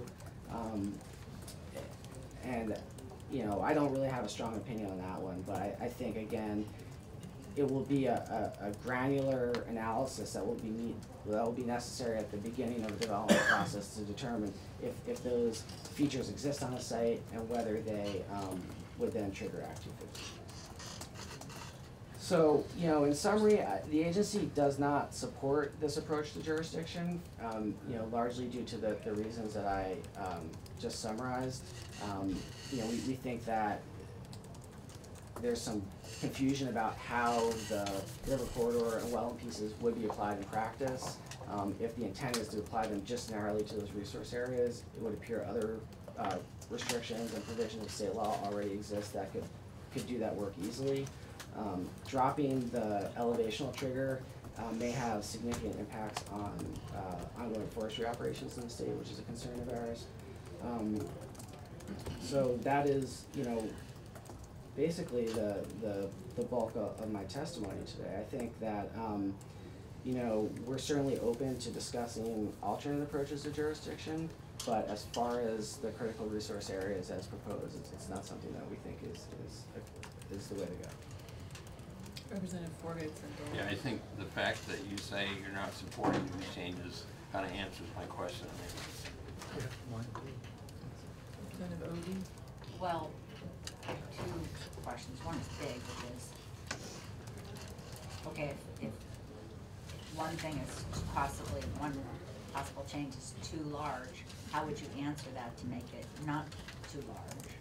And maybe that is the answer to my second question, which is, well, what do you propose now? Sure, so if the committee is interested in expanding Act 250 jurisdiction to address sensitive natural resource areas, the proposal we made to the Act 47 Commission, which was the, you know, as you know, the legislative process that went on for the past year or so that Chair Sheldon and Representative LaFave were on, our recommendation to that commission was to establish what's effectively a petition process, where through rulemaking,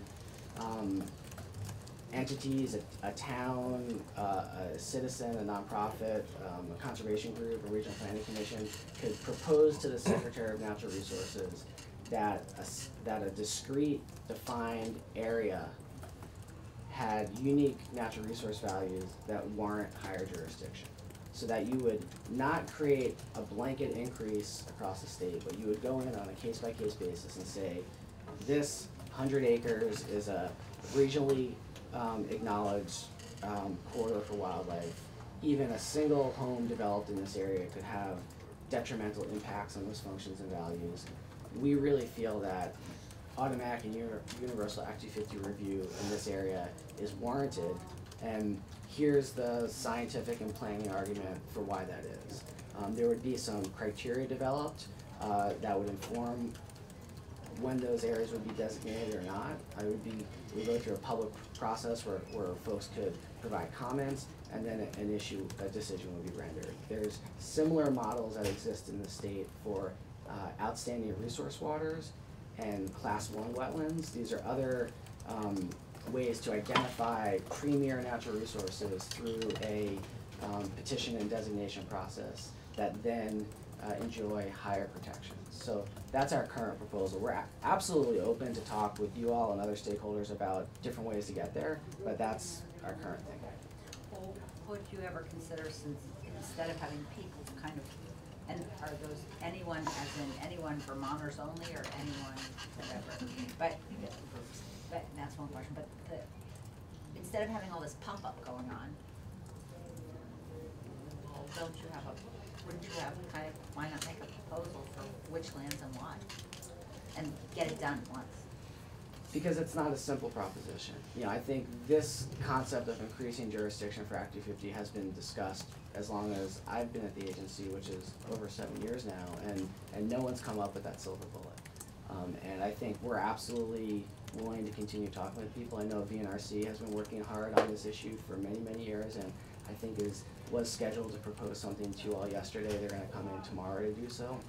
I'm eager to see what they have to say, and that may be a course that we're able to support. But we didn't, if the goal is to address forest fragmentation and connectivity, we don't currently have the tools to say right now, here are those places in the landscape that are so critical, they need enhanced protections. It's not to say that we can't get there eventually, but we don't have that figured out right this second. So our thought is that this petition process lets the areas, creates a process to identify and protect those areas as they are determined to exist on the landscape. Representative Dolan. Good morning.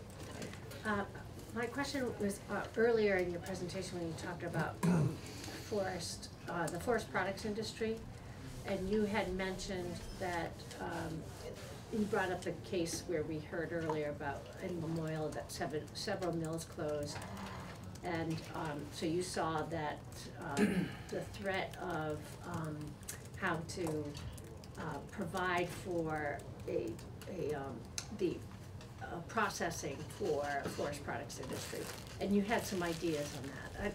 I'd be very interested in hearing from you. Sure. About how Vermont could go about attracting those types of businesses and scale for Vermont that can help support that industry. I don't know if you have ideas now or at some point, but yeah, I just wanted to flag that as a follow-up. Certainly. I can share one idea right now, and I would suggest you hold off until Commissioner Snyder testifies, because I think he will be able to speak to that in a much more complete and eloquent way. But certainly one piece that we've acknowledged could be addressed through Act 250 is restrictions on the time of operation for forest processing facilities. It's increasingly hard with climate change for foresters, loggers, truckers to bring forest products out of the woods safely under dry or frozen conditions and deliver them to mills to be processed. It used to be that you could bank on having a nice long winter when you could freeze up your forest roads and move wood, 9 to 5 during normal business days. Now with the weather we've been having, this week is a great example. Sometimes you have short windows of safe conditions and you have to go all night for days to get that wood out, and then you lose your windows. Similarly during the summer, we have lots of rain sometimes. You may only have a brief dry spell to move wood. And we've seen some mills have restrictions on when they can receive shipments of forest products in their Act 250 permits. And we'd ask you to look at whether there can be some accommodations made for mills to have some reasonable flexibility to work with the weather and not be constrained by hours of operation when they really need to move wood products. So that's one simple one, but I'm sure Mike can give you a lot more ideas. Representative McCullough.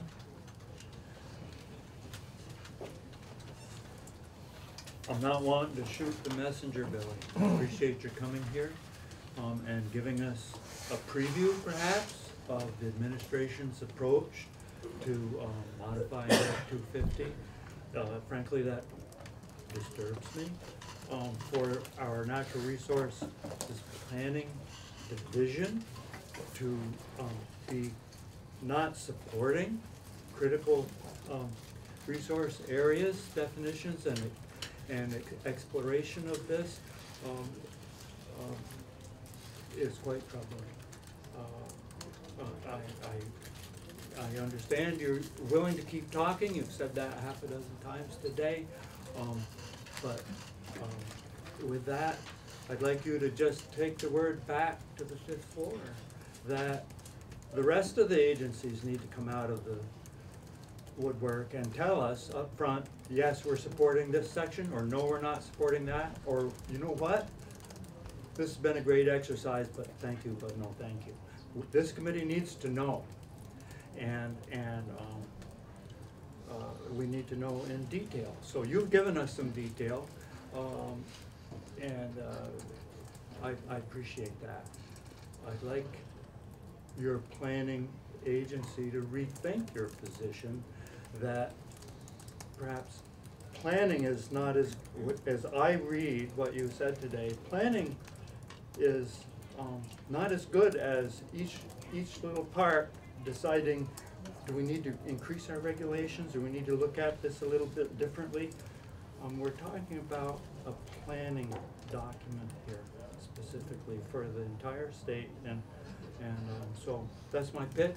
You don't even need to respond. Thank you very much for listening. I just want to respond briefly and say that, you know, planning is critical, and I didn't focus a lot on the planning provisions of your committee bill today, but I think certainly doing more to identify where natural resources are in the landscape and inform people in their development decisions, and it is critical. And I think Act 171 has been very successful in that. It authorized towns and regions to plan for forest blocks and connecting habitat.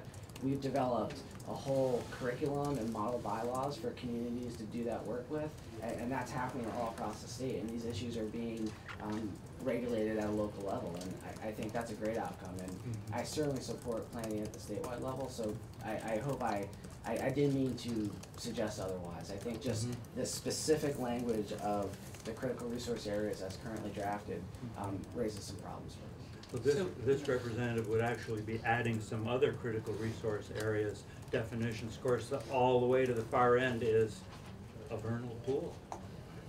Is this 250 square foot thing worth protecting? And how do, and of course we have regulations around that. But at any rate, thank you. So I guess following up on that, I'm wondering, is it the position of the agency that there are not statewide significant resources that we should be protecting? No, there certainly are. There's statewide significant natural communities, there's a statewide significant wetlands, there's a whole litany of resources that are of statewide significance. I think my only comment is that this definition as a jurisdictional trigger has potential issues, unintended consequences. It's not clear how it will be applied to either just that specific location or the entire parcel. Just what would those resources be? And how would you identify them?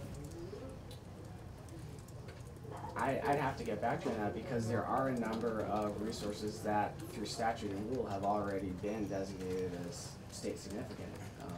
We have a whole ranking system for natural communities that I can get back to you on. Wetlands, class 1 and 2 are already considered state significant, so I don't know the answer off the top of my head.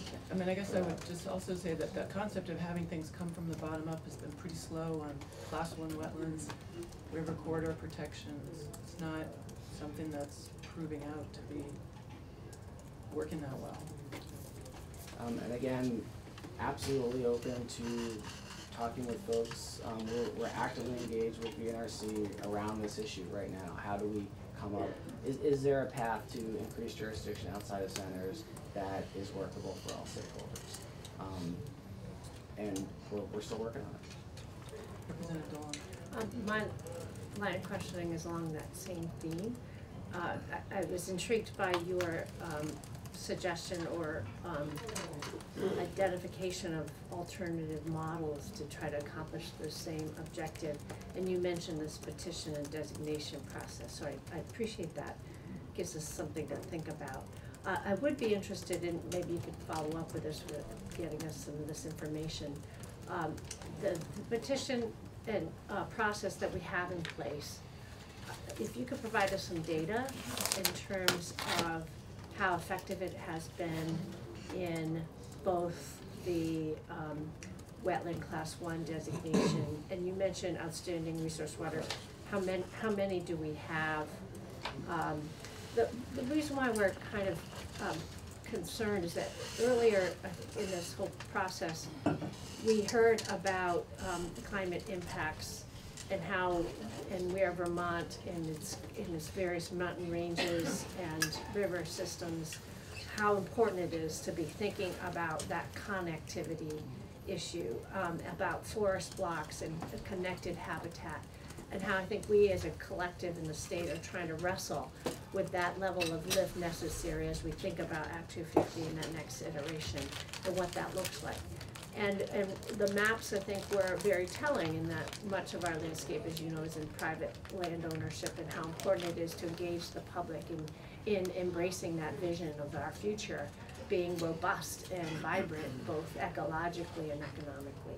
And so we're struggling with trying to figure out those tools that are going to help us really acknowledge and realize how to bring us forward into aligned in that vision that can protect these forest blocks and connected habitat. So that example is helpful. If you have other examples in which we can help acknowledge.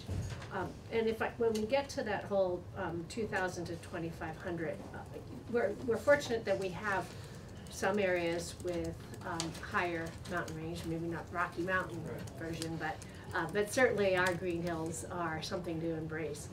But we recognize in other places in the state we have smaller mountain ranges that may not necessarily even reach that 2,500, but elevation does matter, especially when we're thinking about forest blocks and connectivity. And I've driven through, I think we all have, through the Vermont landscape where we've seen the beautiful hills and mountains that, with no zoning, where they have development on the top of the mountain ranges there. And maybe, you know, if you think Act 250 is just slowing the inevitable development, that's unfortunate. You know, we want to really be deliberative, and those planning processes are critical for us and enabling us to see how, again, thinking of forest block and connected habitat throughout Vermont, how important it is for us to be kind of having the tools in place to help us address those challenges. So I very much welcome your other ideas on how to accomplish those objectives, given the level of lift. We'll share those, and just briefly, you know, we absolutely support modernizing the criteria to address forest blocks, connected habitat. We've suggested ways to modernize the floodways criteria to be protective of river corridors and the connectivity that those riparian areas provide. So we share those goals, absolutely. I think this narrow subject we discussed today is a jurisdictional one, and I think it just raises some questions for us. And elevation absolutely does matter. What I meant to imply is that 2,000 feet is not a magic number. In some communities, you might not ever hit that height, but there's ridges and mountains that are significant. In other places, 2,000 feet is a flat, it's your whole community. It's like Marshfield almost, so, or that's 1,500 feet. So it's just picking a number is not always the best way to get there. And our biggest concern with this proposal is the rescinding the forestry exemption in that area between 2,000 and 2,500 feet. That's what gives us the greatest pause, because that may discourage landowners from doing good forest management in those areas that are appropriate for forestry, and may lead to conversion to other uses, which is absolutely what we're trying to avoid. Representative Fave. Thank you, Billy. I was very encouraged to hear what you had to say about how the forest industry plays a key role in preventing fragmentation. I certainly see it as that industry is keeping these small towns in my neck of the woods viable, and I would hate to see any more obstacles put in their way, and I would rather have a sense that the two can work hand in hand as far as preventing fragmentation and also having a very healthy forest industry. And I'm hoping that such concepts as location jurisdiction and enhanced designation, if you will, in these areas will play a role in determining, you know, what kind of flexibility we can give in terms of how we relate to the working land. So I was very, very, very happy to hear your testimony. Thank you. Harvey? Yeah, I just wanted to make a comment. I'm not sure what the protocol is for witnesses to come in and speak, but I appreciate your candor. I appreciate the issues that you brought up. I appreciate we're thinking about the impact of this changes on, you know, the working lands. And I think, you know, I'm still struggling with the critical resource areas that are out there and understanding what the impact that's gonna have on agriculture and forestry. And so I appreciate the fact that you came and brought that to our attention. Representative Corrigan. Yeah, I just would like to follow up on what Representative Smith said. I see it that we have witnesses in here to give us their opinions on this bill, and this bill, well, it's a committee bill, isn't anything that's set in stone. Isn't anything that this committee that I'm aware of has decided this is the way the wording's going to be. And again, I appreciate the fact that you're of receiving your opinions, whether we end up agreeing with them or not. Thank you. That's your opinion. I'm wondering if you, as a planner, have you put any thought into how we address the sort of cumulative effects of incremental development if we aren't gonna change jurisdictional affairs? I have thought about that. I haven't come to any great conclusions.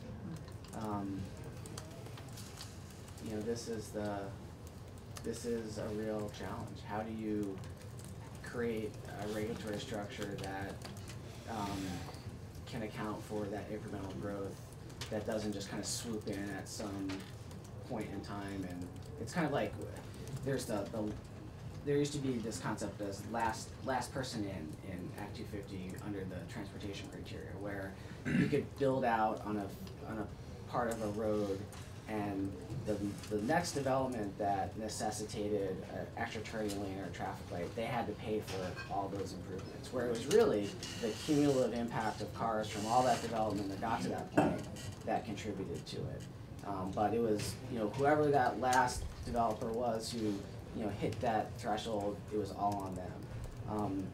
V-Trans changed that model by charging a small amount from every person along a roadway, anticipating needing to make future investments and spreading that cost around. But that's harder when you're trying to make land use decisions. So I don't have a good answer to that. It's something that I continue to think about and struggle with. I think it would be great to have you know, some professional planners who have done this work in Vermont for a long time to discuss that issue with you. I know you've heard from them during the Act 47 commission process. I think that jurisdiction is a tool to get there. I think our proposal to increase jurisdiction in areas that have demonstrated values and demonstrated risk is one way to do that. You know, the example I like to give is the Shutesville Hill Wildlife Corridor in Waterbury. You look at it on the map, it's a very obvious place, a very obvious linkage. It has discrete barrier, or, you know, sideboards. It's this place on the landscape that you can point to and say, that's important. And even a small amount of development in an area could be detrimental. And I think that's the exact sort of place we envision for this petition process, where someone will come forward and say, this area on the landscape has outsized values, it has high vulnerability and risk from even small amounts of development. Let's have Act 250 apply here broadly. So that's one way to get a cumulative development, but you're focusing it on the areas that have the highest values and the most risk, instead of just broadly across the landscape. But again, you know, I think there's a lot of smart people, smarter than I, working on this, and I'm hoping that others will bring ideas forward as, you know, in the course of this debate that we can talk about. Any more questions for Mr. Costa? Related to that example, what triggered the Act 250 process in the first place in order to give you the opportunity to recognize that this particular example was critical in both what we're trying, you know, as a resource of high value? So we know that it's important because of a number of studies that have occurred in the area, both by Fish and Wildlife Department, Nature Conservancy, others, but currently that area doesn't have any special regulatory protections. Act 250 would only trigger if the current jurisdictional thresholds were met. And I use that as an example for a petition process that I discussed earlier, where someone could come forward and say, this area is important, I'm gonna petition for Act 250 to apply universally here. So that was just an example of a place where the model I'm suggesting could work well. In this case, it was a cell tower, so that triggered the Well, 248 that was in process. 248, yeah. So let's say it was going to be this is Waterbury, so it would, they have adopted standards, so they have zoning. And so let's say it would be 6 lots.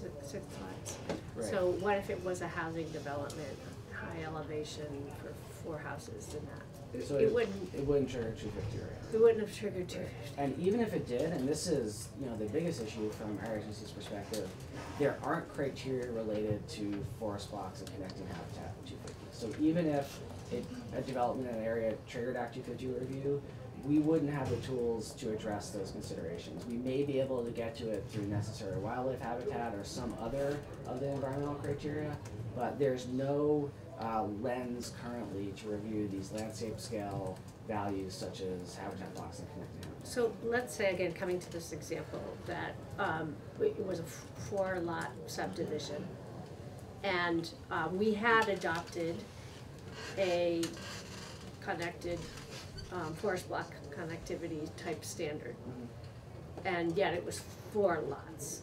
So I presume it would still fly under our threshold if we hadn't done anything with jurisdictions. Correct. So, and I always think a good working forest, a good working farm is what we strive for. There's less impact from a well-managed forest, timber stand to a well-managed farm. So I think we can all agree that's an objective. Land conversion into new housing, you can never undo. And yet here we have, in this situation, the type of development triggered review that gave the state the opportunity to flag it as an absolutely critical juncture. Right. So that's what we're trying to get at, is those situations, because 9 times out of 10 it's a housing development. How do we, a petition process may help, but you have to really have foresight in determining strategically how to plan that on a statewide basis. So that's a huge challenge. So I welcome your recommendations of jurisdiction that can help us ensure that those areas of absolute critical importance aren't going to be lost. We'll continue working on that, and as ideas come out that we think are good ones, I'm happy to bring them back to you and to talk more. Great, thank you very much. Thank you all very much. Thank you.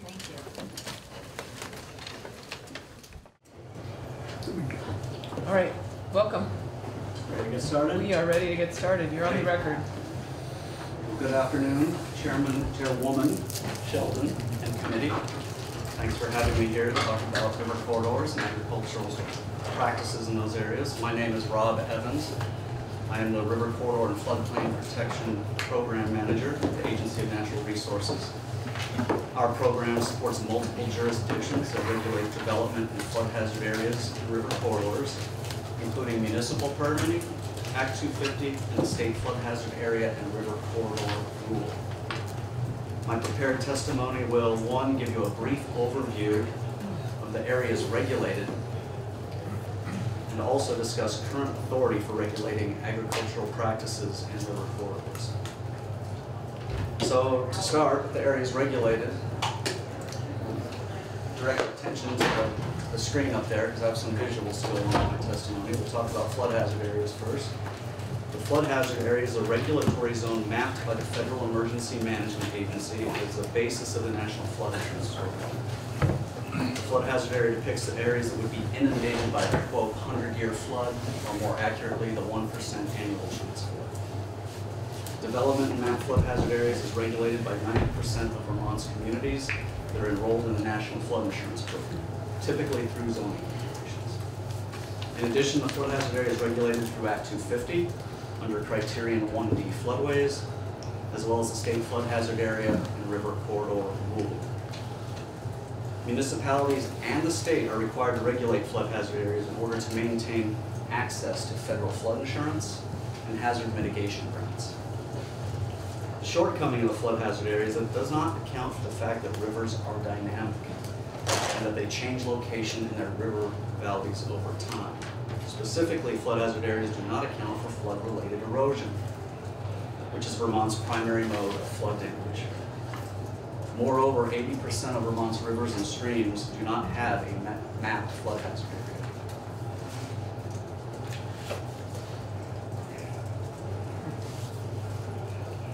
River corridors are mapped by the Agency of Natural Resources, my program in particular, and depict the space a river needs over time to accommodate erosion and depositional processes. River corridors are an important planning and regulatory tool to avoid putting new investments in hazardous places and to avoid the need to further channelize our rivers to protect those investments. Here's an image that shows both the flood hazard area and river corridor combined. As you can see, they don't exactly line up on the landscape. That's because the methodology that goes into creating those is distinctly different. It was based on calculations to determine what's going to be underwater during the 100-year flood. That's the red area that you see up there, reddish pink. The yellow corridor superimposed, the river corridor is defining that lateral space the river needs over time.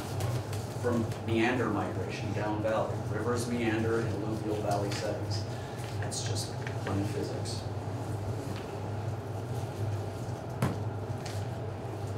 This image depicts a situation that is common in Vermont, a narrowly mapped flood hazard area that underrepresents flood risk. In this image, the flood hazard area does not extend beyond the banks of the river. This is due to the river being disconnected from its floodplain. Floodplain disconnection results from channelization practices, typically some combination of dredging, berming, armoring, and straightening.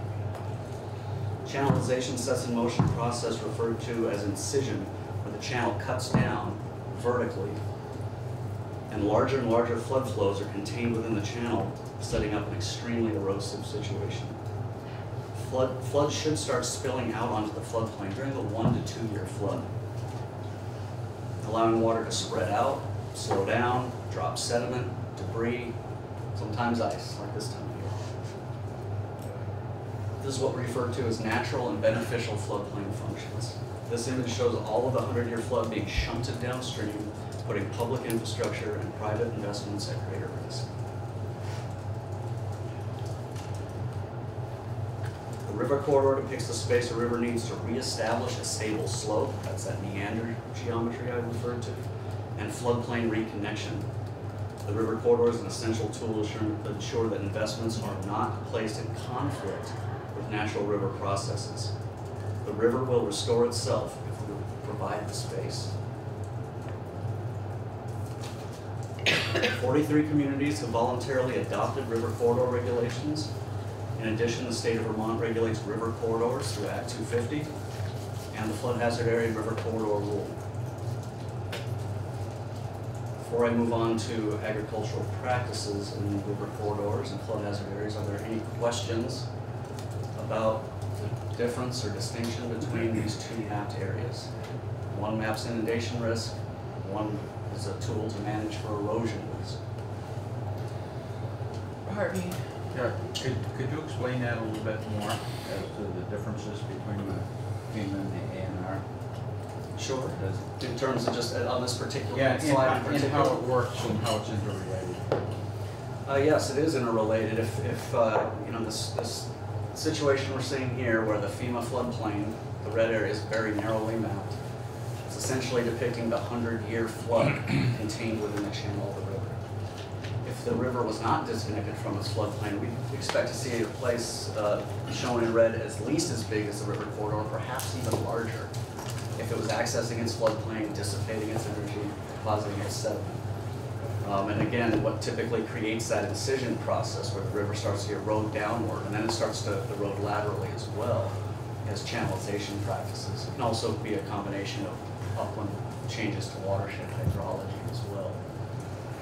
The river corridor, on the other hand, isn't looking at one flood. It's saying, based on science and geomorphology, how much space does that river need over time through a whole range of floods to discharge its floodwater, its sediment, and be vertically stable. Vertically stable doesn't mean it's not going to move laterally over time, but vertically stable and least erosive. What we think of that as the minimum valley space that the river needs over time. Does that answer your question? I think so. Okay. You said 80% are not mapped of the flood hazard areas in the state. Don't we have all those NFIP maps that are historic, and so that when you say not mapped, can you sort of explain what that means? Because the maps are done differently, right? Like they're all mapped, but some were surveyed, some weren't, or Actually, no, they're actually not all mapped. FEMA, due to just the cost of mapping, doing detailed studies and creating maps for rivers, really focuses on our larger main stem rivers. And those rivers and streams that are adjacent to populated areas or are experiencing development pressure. So yeah, 80% of our stream miles do not have a FEMA map floodplain on. Now those are by and large by the numbers smaller rivers and streams. Our big rivers and streams, the Otter, the Lamoille, the Winooski, and a number of the major tributaries like the Dog River, the Mad River, those are mapped by FEMA. But tributaries to those rivers, not mapped. And flood risk does exist on those. yes. And we're not working on that on any level to map them. FEMA's back in the state after being on hiatus to update maps in the state, but it's still going to be a large percentage of streams without a FEMA map flood hazard. Okay, I'll move on to discuss regulation of agricultural practices in river corridors. The flood hazard area and river corridor rule went into effect in March of 2015. The rule regulates activities that are exempt from municipal regulation. Those activities that towns cannot regulate and that are regulated by the rule include state-owned and operated institutions and facilities, so state buildings. It includes our transportation infrastructure, roads and bridges, culverts that are in these areas. And it also includes the regulation of required agricultural and forestry practices and power generation and transmission facilities that are subject to the Public Utility Commission process, also known as Section 248. The flood hazard area and river corridor general permit allows farming as a non-reporting activity when such activities do not involve the placement of structures or other above-ground improvements or earthwork that permanently alters ground elevation, such as fill, retaining walls, berms, terraces.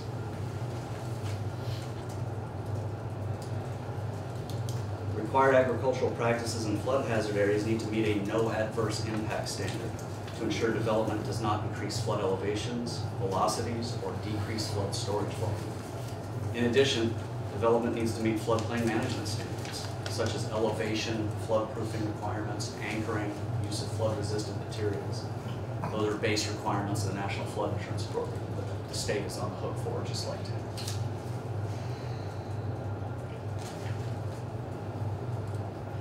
Required agricultural practices in river corridors need to meet a no adverse impact standard as well. Specifically, development cannot increase fluvial erosion hazards by creating a need to channelize or further channelize the river.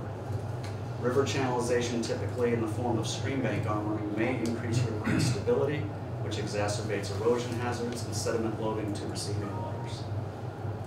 Similar to densely developed designated centers, the rule contains provisions that allow for infill and redevelopment within the farm production area, so long as it's not any closer to the river than pre-existing development. And lastly, the definitions and regulatory standards in the flood hazard area and river corridor rule align with standards in our agency procedure for making determinations and recommendations to Act 250 Criterion 1D floodways. Unfortunately, the Act 250 criterion 1D definitions and standards and statute are antiquated and do not align with current practice, which makes it very confusing for the regulated community and leads to inefficiency in the overall permitting process. I would direct you for further reading to an addendum that we filed with our testimony entitled Rationale and Policy Support for Revisions to Act 250 Criterion 1D. It walks through the last 15 years of Supreme Court decisions, legislative acts, etc., in terms of how we view and use river corridors in light of 1D determinations in the Act 250 process. So in closing, the committee bill as currently drafted modernizes terms and standards and brings them into alignment with current practice. So with that, I'll take questions. Representative Smith. Yeah, just looking at that slide you have up there where you have the farm production area, and so that looks like it's in the flood zone. Yes, sir, it would be in the flood zone as well. So if that farm wanted to make some improvements or changes, what would the process be? They would apply for a permit from my program, and then they would have to, again, meet standards. So we'll start with the floodplain area. They would have to ensure that the project is not decreasing flood storage volume. That's one of those no adverse impact standards. So if they wanted to elevate the ground and place fill, that might ultimately be permissible, but they'd have to offset that by excavating. Basically, what we call a compensatory storage standard requires that they maintain space for floodwater storage and conveyance. So that's the first big test. If you can get over the no adverse impact hurdle, then it falls back to standards that are really tied to what it is you're doing. Are you building a barn? If you're building a barn, that has to meet floodplain management criteria for elevation of the barn or wet flood proofing it. It requires things like having flood vents to allow water to equalize, so you don't have collapse of walls due to uneven water pressure. It requires that you have utilities either elevated above the flood elevation or flood proof so they're dry when floodwaters hit. Anchoring requirements, things that are floatable, things that can be moved downstream during floods need to be either enclosed or otherwise anchored to ensure that they don't become part of the debris field that pulses downstream and we all pay for with our tax dollars to pick up somewhere else. So before I move on to river corridors, that's the kind of stuff we look at. It just kind of depends on what is constructed. Well, they're historic buildings as well. I mean, a lot of them have been there for a long period of time. So I was wondering if that was destroyed by fire or flood, whether it would be allowed to build back or they'd have to find another location. They would be allowed to build back, and it's an interesting point you bring up regarding historic designation. Historic designation, typically, let me just back up, if a building, again, we're talking about a flood insurance program, there's standards we need to administer, so it's really focused on insurable buildings. When an insurable building is substantially damaged, 50% of the cost, essentially, of replacing it, or more, what it would cost to rebuild back. If you trigger that substantial damage threshold, normally that requires that you meet current standards. So if you have to elevate it, you can rebuild it, but you have to elevate it and floodproof it in keeping the requirements. Historic buildings have a specific pass on that. They're exempt from substantial damage requirements. So if it truly was on either a state register or the National Register of Historic Places, and it was substantially damaged, there would be some additional relief granted to the building like that. Yep. So what would happen if they were expanded to meet some of the new water quality practice standards? Put in, looks like they might have more storage area there. Well, that's, there is a large, fairly new concrete manure pit there that replaced an earthen manure pit. NRCS funded it just a few years ago, and so, it's a matter of installing implements to make sure that during floods that you're not going to have flood water backing up and further compromising that system. You've got backflow preventers, things like that. The top of the manure pit needs to be above flood elevation. And the design flood elevation with our rule is 2 feet above the 100-year flood elevation. So again, flood proof, you don't want to have the overarching, without getting into the very specifics of the rule standards, is you don't want floodwaters to compromise your investment, and you don't want your investment to pollute or contaminate or compromise floodwaters. It's a kind of exchange both ways. It's important because I've been really focused on this slide and what's required when we're talking about inundation hazards and inundation standards. But there's also the lens of the river corridor. And so with the river corridor, you know, infilling within those existing buildings, replacing, modifying those existing buildings, not a problem. Even behind and further away from the river, what we call shadowing, would be allowed, kind of closer to the road there. But the big test here is we don't want to see a new investment closer to the river, because that might engender the need to start channelizing the river sooner or more to protect that new investment. So where I'm sitting, it looks like if they had to put in a new facility or add on to that facility, it'd have to go to the left? Correct. Okay. But it would be allowed? Yes. Representative Morgan. Did you say that FEMA determines the outer boundaries or the boundaries of the floodplain? Yes, the flood hazard area, the inundation floodplain, they do the mapping and studies. How do they determine what that is? It's basically a combination of hydrologic analysis, coming up with an estimation of how large is the 100-year flood coming through here. And so that can be done a number of ways. Typically, it's using stream gauging records to come up with a flood frequency. It's a statistical analysis to analyze stream flow records. In the absence of stream flow records, the U.S. Geological Survey has come up with what they call regression equations, where they use a large data set from all of our gauges in both Vermont, New Hampshire, and even part of New York to come up with predictive equations to estimate flood flows in the absence of stream flow data. And then you can also do, FEMA doesn't typically do this because it's very expensive, is rainfall runoff modeling, where you look at precipitation inputs, land cover, land use, imperviousness, and then you can generate a runoff discharge flow, a flood flow from that. That's the first step. Then once you have a flood flow, then you have to put that into what's called a hydraulic model.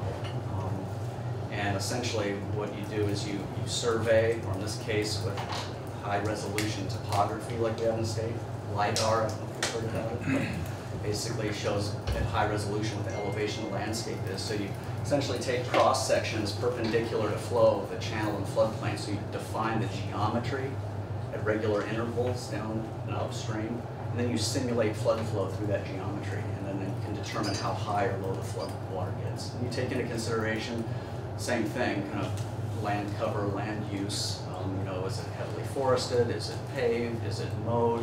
All those things have an effect on floodwater behavior. So, are the boundaries deemed to be pretty accurate? When they do, these days, with the advent of that LIDAR, that high resolution topography, they're quite accurate. I think where there's the variability is people agreeing on is the flow estimation. You know, with a real 100-year flood, please step forward, please, kind of concept. Because there's a lot of variability around that. But in terms of mapping a particular flood elevation, it can be done very precisely now, where it couldn't be done near as well in the past. The reason I ask is, a few years back, I live on the shores of the Vermont River, and I got a letter from FEMA stating that my house was on a floodplain. Yeah. And that I had to, and I don't have a mortgage on my home, I had a home equity line of credit. I've been using it for something. And they told me that my home was on a floodplain, and I had to get flood insurance.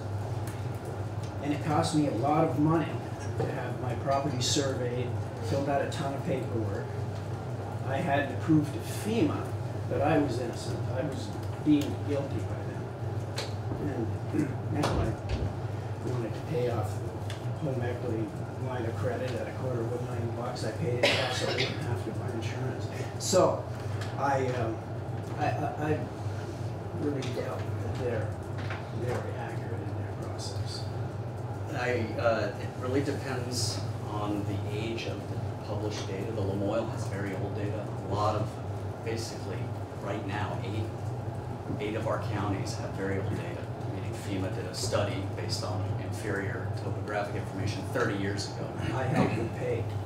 You'll be happy to know that they're coming back to I'd study. still like my money back. I can't help you there, but the FEMA is starting to work this spring to restudy the Lamoille River. So perhaps folks that were in your situation will have better data to rely on in this situation. But it's highly variable. The quality of the information you hit on is very important. Reality. We certainly won't be welcome on the ground. They won't need to. Thank you. Representative Dolan. Afternoon. We had heard after Tropical Storm Irene that agricultural industry in Vermont experienced $25 million, I think, at minimum, damage associated with crop loss, disruption, property loss. Are we better off today? Are our farms more resilient today in preparation for future flooding? Or are we still facing flood risk at farms at a level that should encourage us to work with the farming community to try to improve resiliency on farms? And if that's the case, what would we do? That's a good question, and I don't know for certain exactly where we stand with our farms. Just speculating here. But I would say by and large, the level of flood risk is very much the same. Again, at the time, there was not a state floodplain rule that required permits to do anything, which implements flood resilience measures.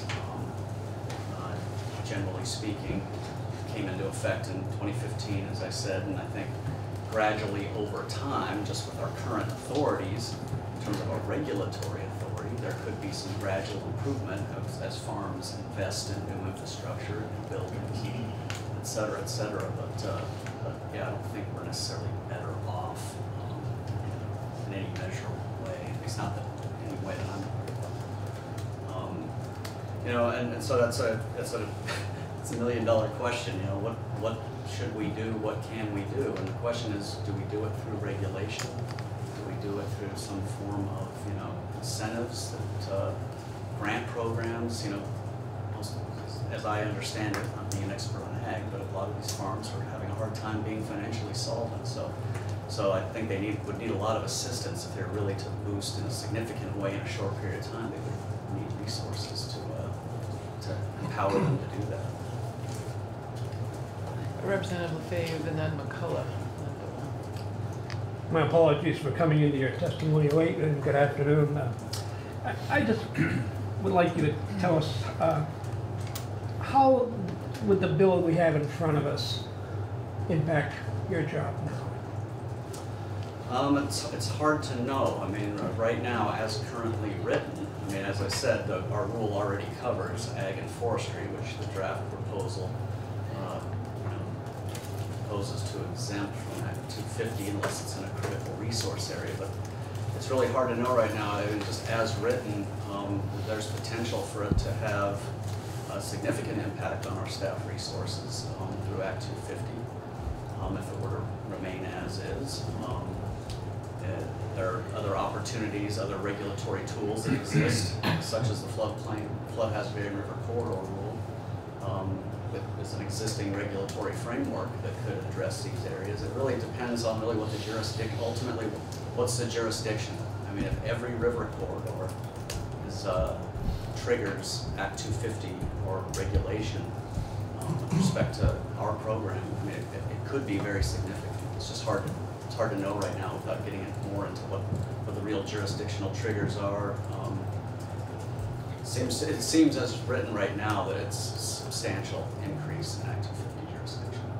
It was raised this morning in testimony that the question, if you had, say, 50 acres and some of that acreage was on a river corridor and this bill went into effect, would that mean the entire 50 acres would now be under Act 250 jurisdiction? I am not enough of an expert on Act 250 jurisdiction. I'm still surprised sometimes at kind of the nuance that exists with what triggers Act 250 jurisdiction. It really depends. I mean, that would be, again, could be significant if it's just a parcel being in triggers it. Also, I think a key question is, does it bring in the full suite of Act 250 criteria for review, or are we just triggering certain criteria? Because it's in a river corridor, we're going to look at it through the lens of river corridors and flood hazard areas. It's hard to know what the overarching intent is at this point. One last overarching question. Sure. You know, are there shortcomings now in the work you do that you see this act filling? Absolutely, and I've tried to close with that on my testimony, which is the clarification of terms, standards, definitions, and statute. It really, the language in statute that refers to floodway and floodway fringe is very narrow, and it confuses the regulatory community. When oftentimes they'll come in with a permit application and they'll say, hey, we did everything right by the FEMA floodway, we're all set. And we say, oh wait, we determine the Act 250 differently. We look at the entire flood hazard area and river corridor. It's a larger area, and we have higher standards than just base federal minimums. And so I think that that can cause a lot of inefficiency and back and forth working with our Office of Planning and A&R and the district commissions and consultants for the applicants. They can be very iterative and drawn out and time consuming. So I think just the modernizing of definitions, terms, and standards and statute to align with the way we do business now would be very helpful.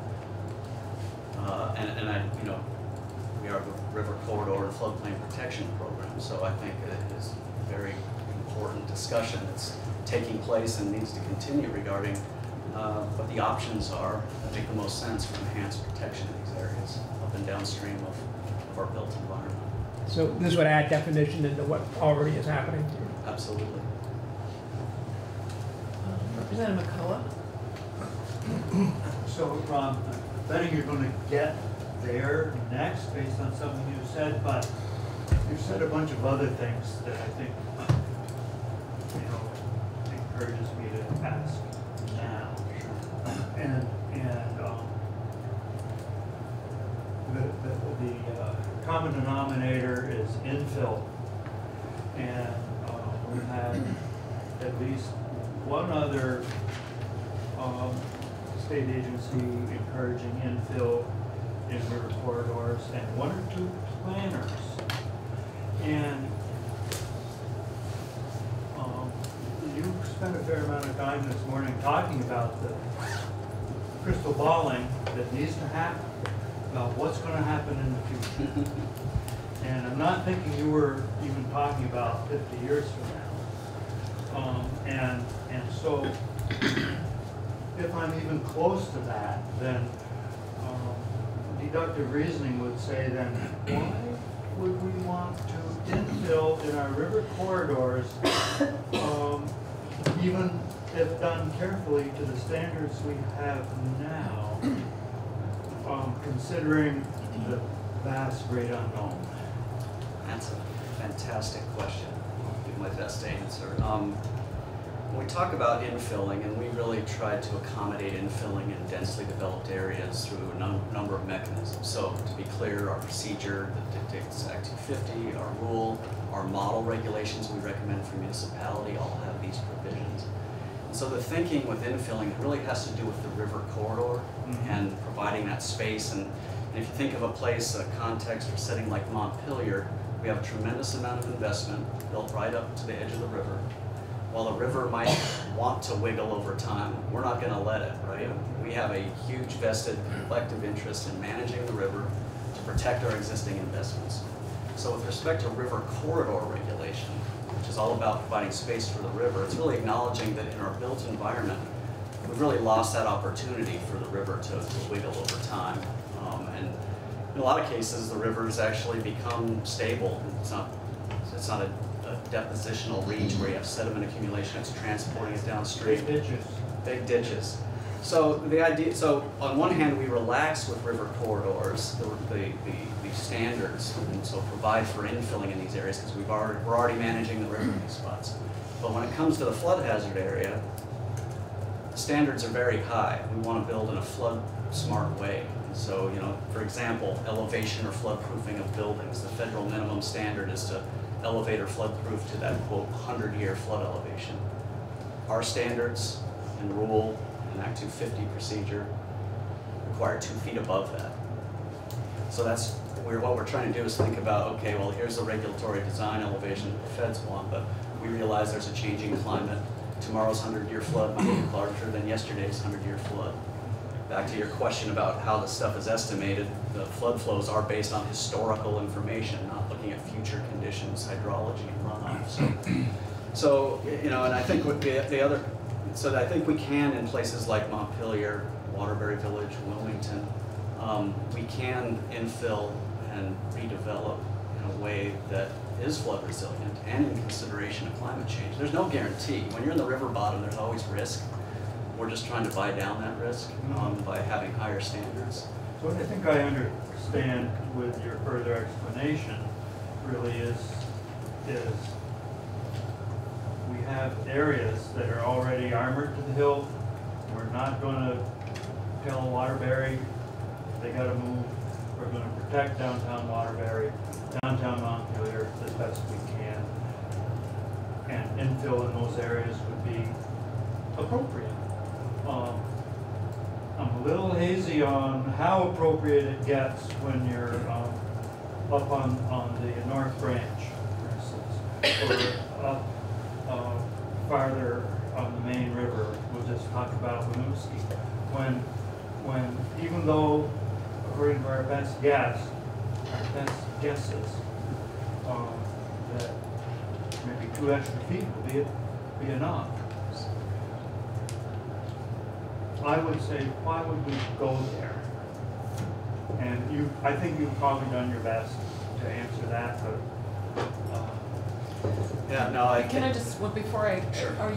Mike, are you planning to testify? Okay, so we have, we started a little bit late, so I want to just let the next, we're meeting with our legislative council after this. I would say 3:20, because we started about 20 minutes. We can take this back to the hall.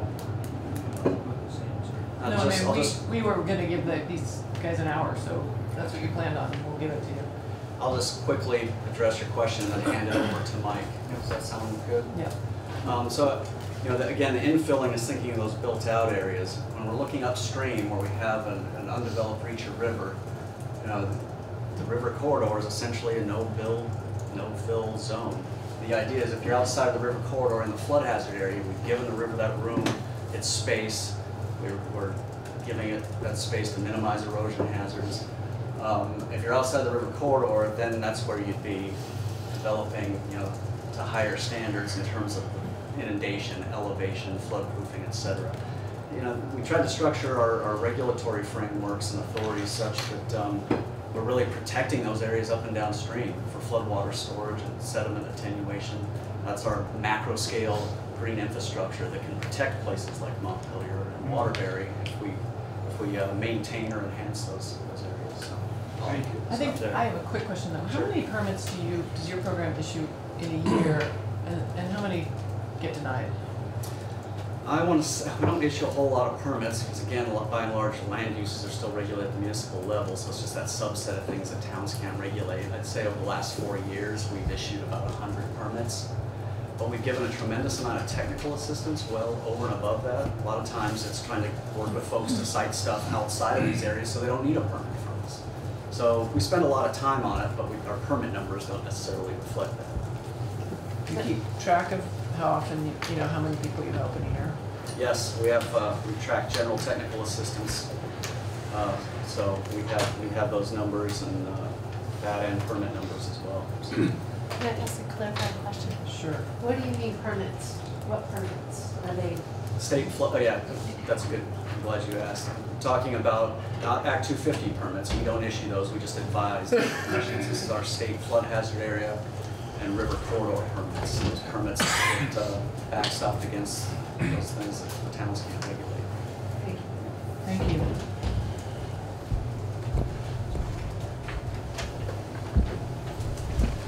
afternoon. Well, again, my name is Mike Klein.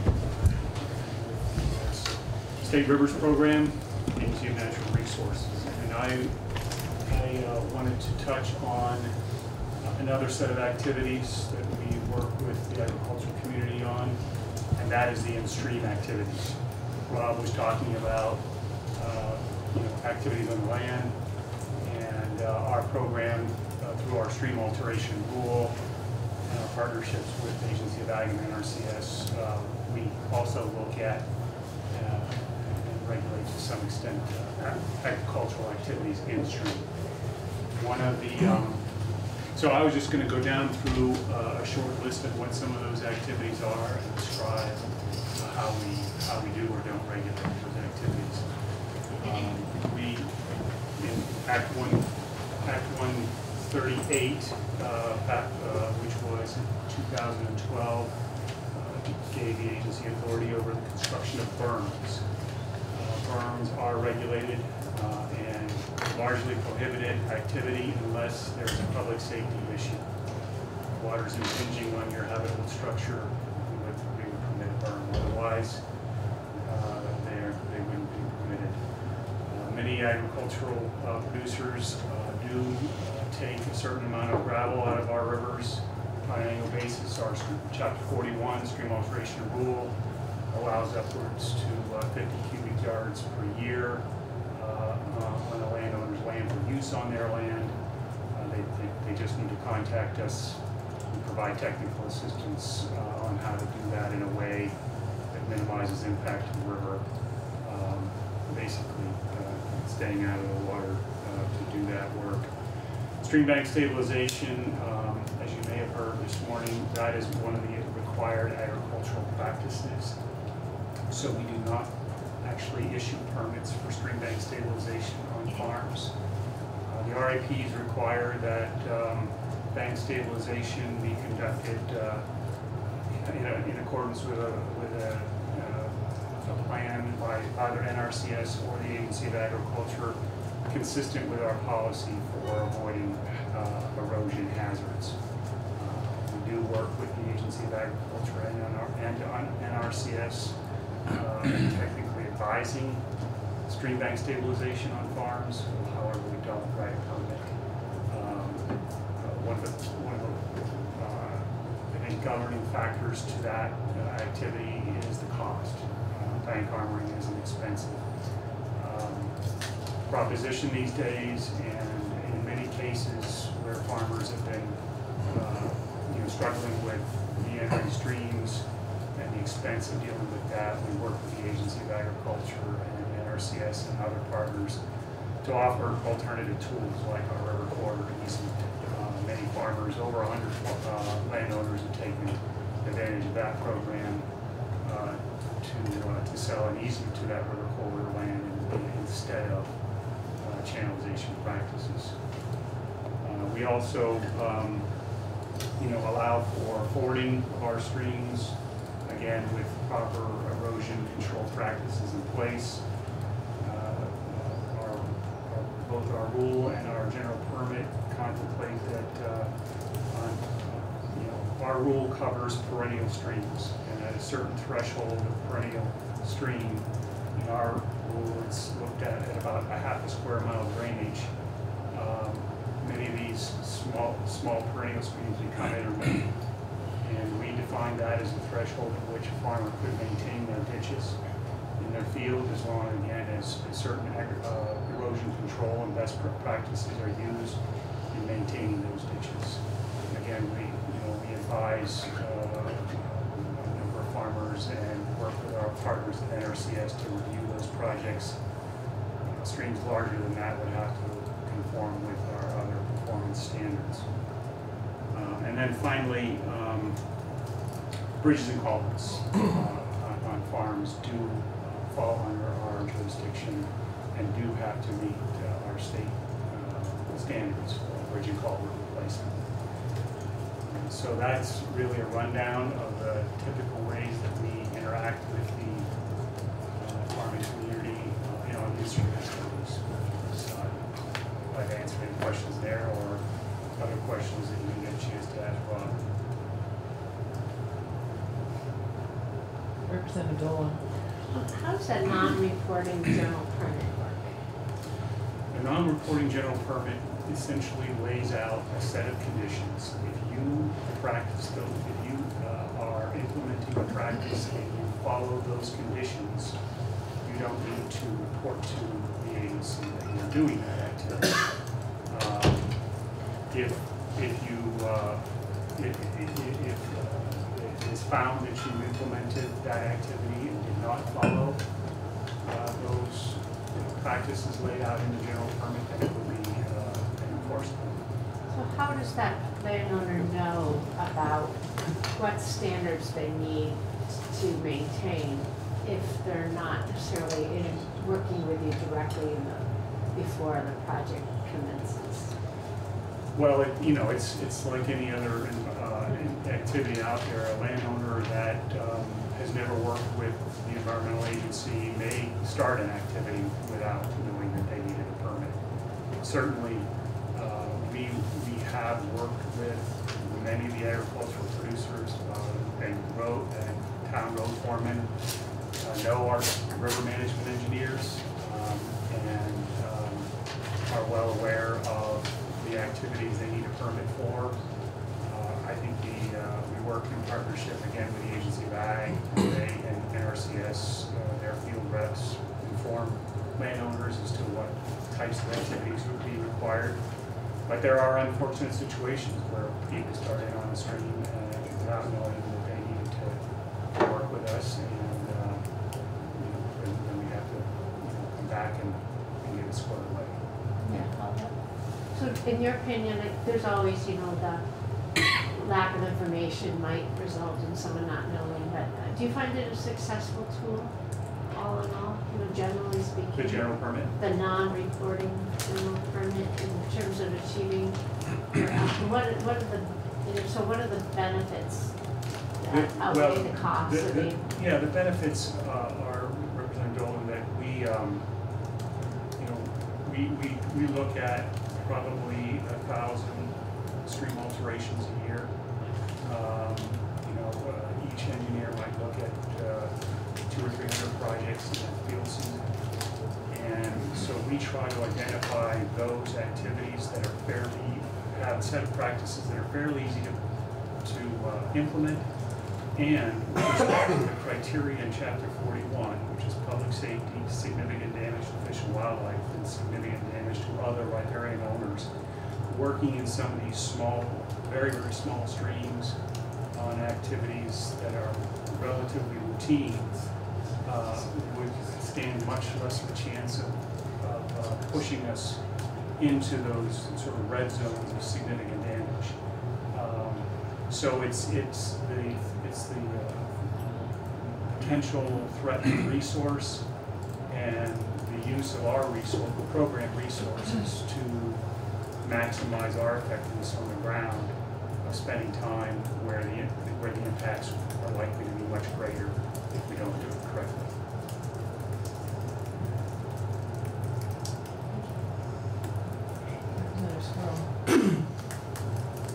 Back to gravel removal. It says here that you can remove up to 50 cubic yards per year if it's on a river course that runs through your property or your property. Yeah, I have to give 72 hours notice if I take 10 cubic yards or more. If I decide to take 9 cubic yards, I don't need to tell you. That's right. Now, if I come back 30 days later, can I take another 9 cubic yards without letting you know?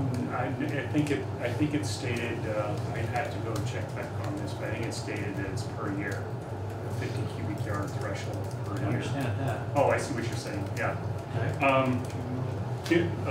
That's a good question. I don't know that I've ever dealt with that. Usually landowners don't like to mobilize equipment, twice to get a job done, and we have a pretty good work. It's not really an activity that we prohibit. Most landowners, they need 30 cubic yards. They work with us to identify a good location, but we haven't spelled out, to be honest, we haven't spelled out directly in our general permit that you can't do what you just described. I don't believe that exact wording is in there. Well, it wouldn't make any intent, right?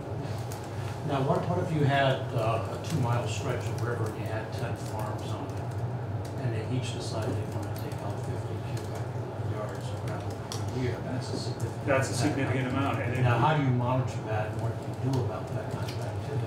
Well, by law, I'm not sure I could prohibit that because it is an individual landowner. It's by individual landowner. So if you have 10 different farm families back to back, they could each take it 50 cubic yards, as long as they stay out of the water, etc. I mean, it is an imperfect piece of law. It's actually right in chapter 41 in the sense that even 10 cubic yards on a very small stream can have a deleterious effect. And so it's not scaled to a resource very well, or really thought through from a cumulative impact standpoint. When you say stay out of the water, what is that? What does that mean? It means at the time of you're taking the gravel, you keep your machine out of the river itself. So usually you're working on gravel bars, and you're just basically not digging in the river itself at the time that you're getting the resources. So you wouldn't go out there during higher water and take your annual. So if it were an excavator, it can actually go into the water as long as it's taking material from a bar or a dry spot. Or do you keep the machinery out of the water entirely? We would try to keep the machine out of the water and create access. And you don't allow any excavation on the banks? No. Just...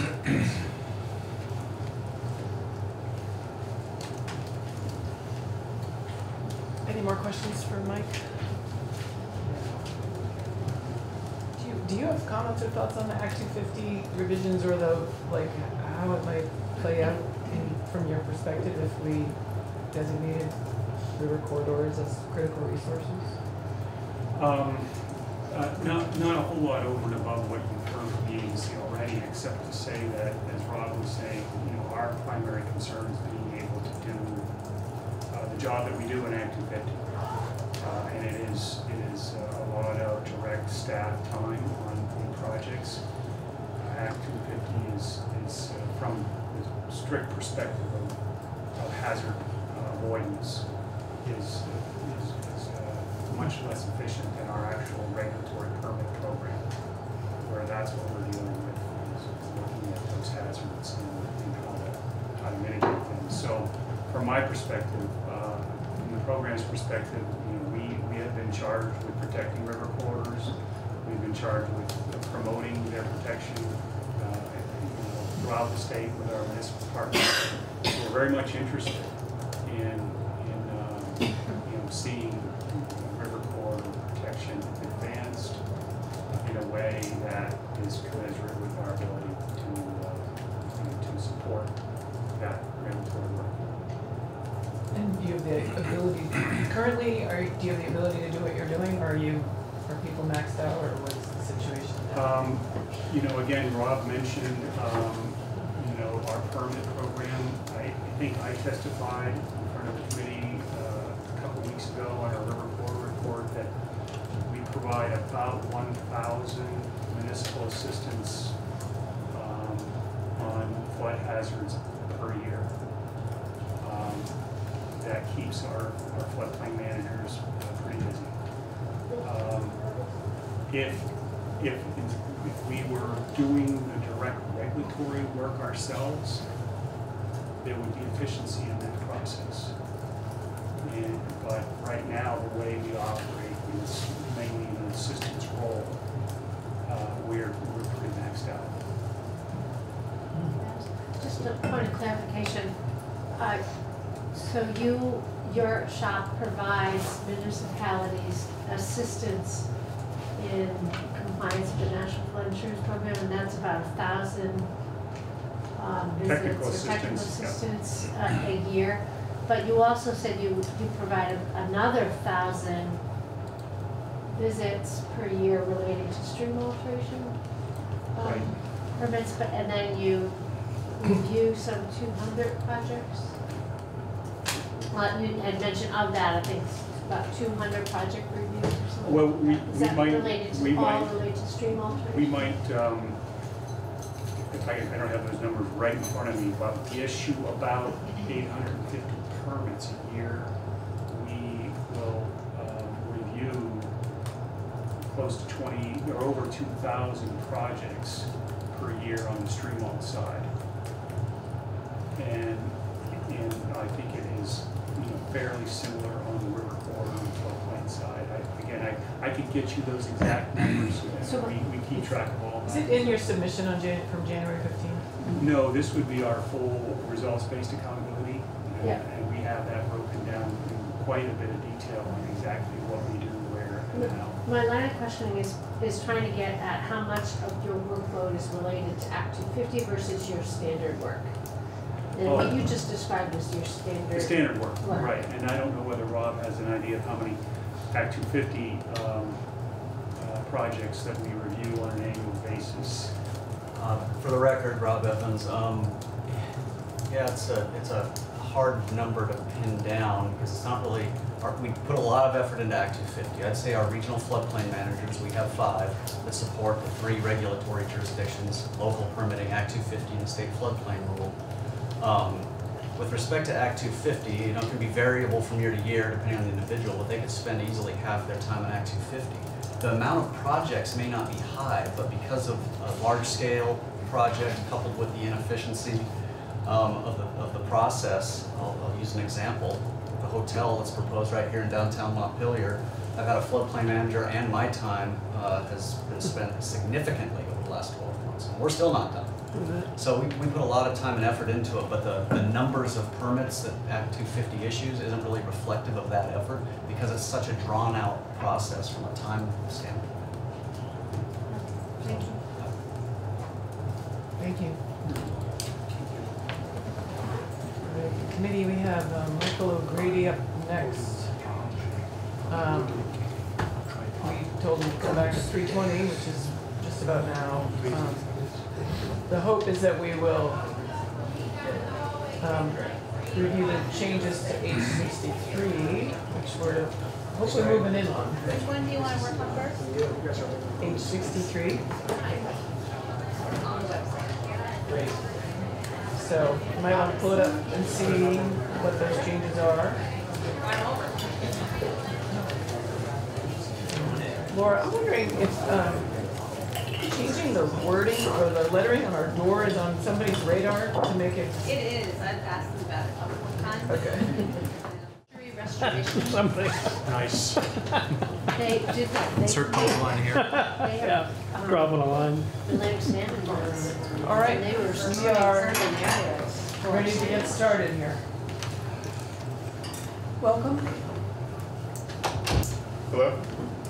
I'm hoping to look at H63 and maybe vote on it. So I have some paper copies. If you would like one. That's not that way. That way.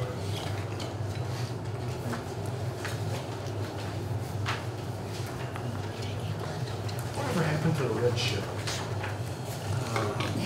That's right. Everyone that ate them is now dead. I just realized that they're not good, are they? You need more? No. Should I walk through it? Yes, please.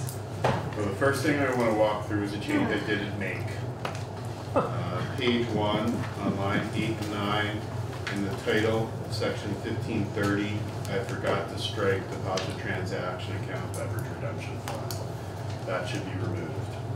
Do you really want to keep that fund? Is there like a? There is no fund. I know, but. So, on page 1, line 13, what is being struck is the requirement that the deposit initiator opens a separate interest-bearing account. When you strike that requirement, you can strike subsection C, which is the requirement for the deposit initiator to initiate putting the deposits collected into that account. If there's no account, there's no need to direct them to put it into the account.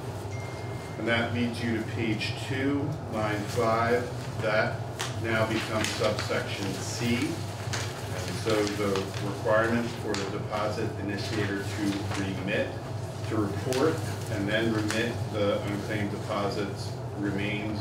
It goes into effect January 1st, 2020. Any reference to the deposit initiator account is struck. So on page 2, lines 7 and 8, they are not reporting regarding the transaction account. On page 2, lines 11 and 12, the report does no longer include the balance of the transaction account. There is no longer a report of the refund of payments from that account on lines 17 and 18, and there's similarly no report about the income earned on the account. There is no account. And then on page 3, lines 1 and 2, there's no report on any other activity on the account. So what is being reported? This is the deposit initiator reports the number of containers sold in the preceding quarter and the number of containers returned, the amount of deposits received, there's a reference to the deposit transaction account. Needs to be struck. The amount of refund payments made, and that's it. On page 3, lines 9 through 13, the formula for calculation of the amount of the abandoned beverage container deposits is struck, and instead there's the narrative, the deposit initiator, what the amount of the abandoned beverage container is the amount equal to the amount of deposits that the deposit initiator collected in the quarter, less the amount of the total refund value paid out by the deposit initiator. And then on page 3, lines 19 and 20, the deposit initiator can apply to the Commissioner of Taxes if they have what they've refunded exceeds the amount of deposits collected in the quarter. And then the Commissioner can authorize that on page 4. Under those criteria, the change there being if the Commissioner determines that the deposits collected by the initiator are insufficient.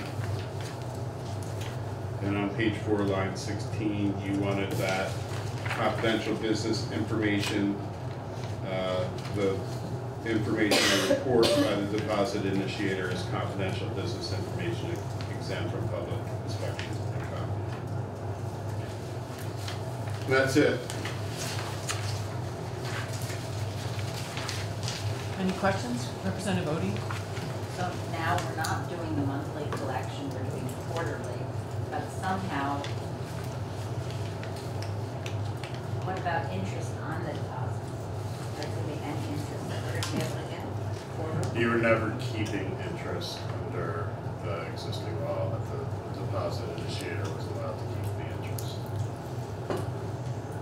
Well, I thought when we, somehow I thought we were getting interest on this. With the language from when it was monthly, was it? Yeah. Well, what's this thing that? It's, so, under the existing law, what you are amending, the account, the separate account, would bear interest. And in order to calculate the amount, effectively to do an audit of the account each month, the deposit initiator would need to report what they collected, what they refunded, and the amount of interest on it. And that would allow the Department of Taxes or A&R to determine what was actually unclaimed and what should be remitted to the city. You don't have that separate account requirement if you're doing it based on point of sale software that retailers maintain. There is no interest. There is no, I don't know if they'll have an account. I don't know if they'll put it into an account. They'll just be liable for the payment each quarter. So couldn't you impute interest on what the amounts are when you look backward? Well, one of the things you want to think about is is that in a sheet? The whole concept of the sheet is what you're returning to the state is property abandoned. Is interest on those unclaimed deposits over a quarter abandoned? Or is it going to be argued to be a taking of property? What do you think legally the best argument is for either? The best argument for either. Well, since you are not separating this money out and the deposit initiator can be commingling these monies with other monies and thereby raising interest on all of their monies, requiring remittance of interest will be difficult to distinguish from interest on funds that are not to be remitted. And so there's an argument that whatever you would be requiring to be remitted as interest would be a taking. The argument that it's not a taking is that it's on property that is abandoned, and the state should have a right to grow interest on property that was abandoned. But it hasn't been abandoned for more than 3 months. Well, I have another thing then. We reacted to a tiny brewery who came and said something, it's only a few nickels and don't make me have my separate account for it. But there are levels of things, right? So there are people who have very, very few bottles that they're dealing with. And then there are people who have $1.4 million total. So could we possibly say if you have more than a certain amount that you have to have a separate interest-bearing account and we get the interest? Then you're running into a common benefits issue. What's that? Common benefits clause Yeah. is similar to the Equal Protection Clause under the U.S. Constitution, except it's common benefits and common burden. And so you need to have a legitimate state interest for distinguishing between 2 classes in allocating a burden, or treating those 2 classes different with regard to a burden. And I mean, legitimate state interest is not really a huge bar to vote or what we need to have. Is it part of the It's not. in this case? I'm not sure what I'm not the one that asserts the legitimate state interest. You have to assert the legitimate state interest. Representative Tarantini has a question. Yeah, Michael, I just want to ask, this bill here, will it further hurt the bottling and beverage industry? I don't know how to answer that. Will it decrease their profits? I can't say. Will it cost, will they be losing a potential revenue stream that they use to run the beverage container deposit system? Yes. Thank you. Madam Chairman, are we voting today? I thought we were. Okay. I'm hoping to. Representative Dolan. I think we have a couple of options then. One is to either have a monthly deposit and to be a monthly process versus quarterly, or a quarterly process. Do you have a preference in terms of what you think would be the most ease of use? Because I guess a monthly would reduce the concern that Representative Levy raised in terms of interest. I don't think it either way it obviates the difficulty. The difficulty is going to be being able to figure out what interest should be returned. No, I was just thinking of just having a remittance on a monthly basis. Does that Right. alleviate the concern about I mean, accumulated interest? that reduces the amount of interest, especially over that nickel that's collected on the first day of each quarter. But since you don't have a separate account, how do you audit the interest that is generated? Right? Well, I'm less interested about that, I'm more thinking about it in terms of getting the money into the state. The state would be managing it as a funding source. And Well, that's, I mean, there's two different aspects of that. There's the administrative burden of collection. And I don't know if the Department of Taxes is here, but they would probably like to do that 4 times a year instead of 12 times a year. so the cost, if you look at both costs and benefits, it's probably a more efficient system and would minimize costs regardless of the interest issue if you manage it on a quarterly basis. The second aspect of that is having the money in the fund to move the money. But you can spend money in anticipation of receipts. And after the first year, you'll have a pretty good idea of what your anticipated receipts are going to be. Representative Forgeit's and then McCullough. Because this question of interest came up at our last discussion, I worked on it a little bit last night. And I made some assumptions. And the assumption, you know, you asked me to do that in the dream. The assumption, first assumption I made was we were talking about $1.4 million at the end of the year as an estimate of what was going to be turned over to the state. So I said 1.5 million. And dividing 1.5 million by 12 to get what could be an average monthly would be $125,000. The interest that would be earned on $125,000 would be $104 for every 1% of interest that was earned. Wait, and you were not going to earn that? And I've got no way of knowing what the state earns for interest. And I assume they have sweep account and they sweep everything into interest bearing.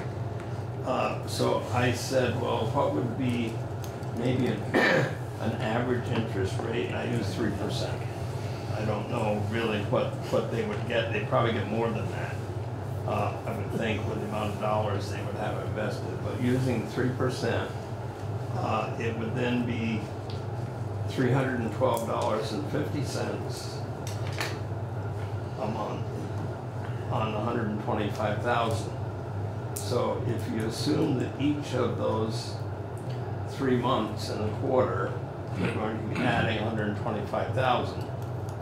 And so at the end of 3 months, the earnings on $375,000 at 3% would be $1,875. So that's, whether you consider that a lot of money or not a lot of money, to me, $1,875 would be quite a bit of money to the state when you're talking billions of dollars. It's not that big. Interesting that on $1,500,000 at 5 cents a bottle, that's 30 million containers at the end of the year that don't get turned in. And that's what we're talking about on this S sheet. And I think that interest calculation is high. Well, I try to be on the safe side. Right, because you're talking about the interest being remitted from the deposit initiator. They may not get 3%. Well, no, I was talking of if it was turned over to the state, how much the state would be losing by not having it turned over every, the way this thing was originally set up. And I'm not doing that to say, I'm not doing that to justify doing it that way. I'm doing it that way just to have a figure to talk about. period. That's my little speech on that. Representative McCullough. So I bear a significant amount of culpability for getting this interest discussion going maybe 2 weeks ago, where I thought council had really answered all the questions about whose money it was, and what might even be vaguely possible to do with it. Having said that, there have been some interesting comments and even the study reported, and it's all very interesting. But let the record show that I'm standing here for the beverages industry, saying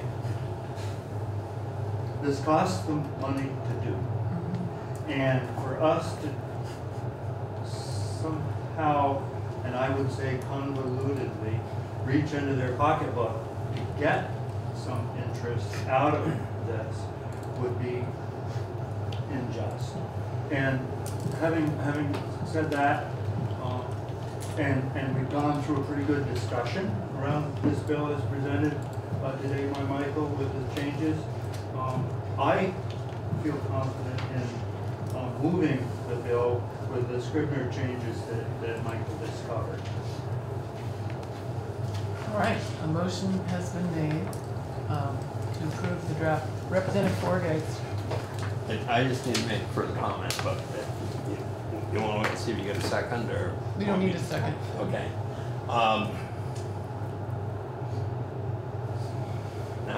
Now I forgot what it was. Well, no, what I was going to say is the interest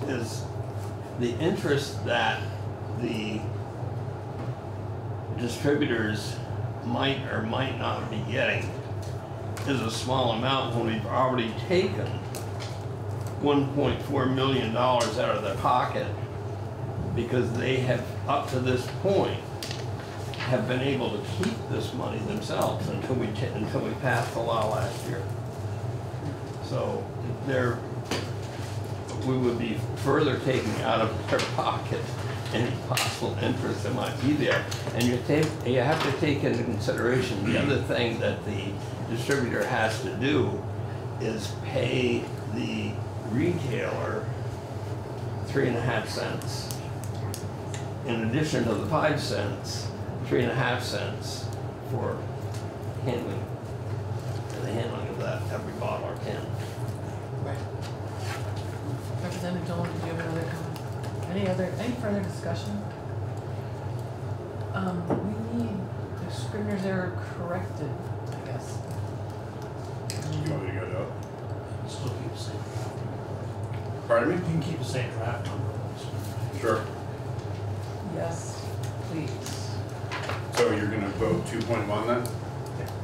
Alright. All right. Clerk shall commence to call the roll. Representative Bates. Yes. Representative Dolan. Yes.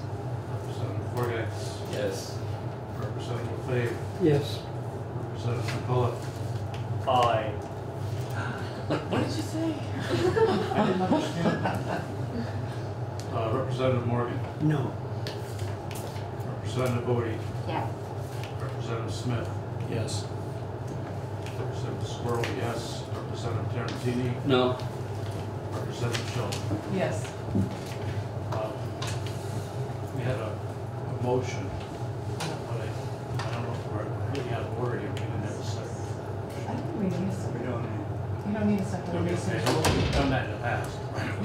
Yeah, Oh, but that's fine. we don't need a second.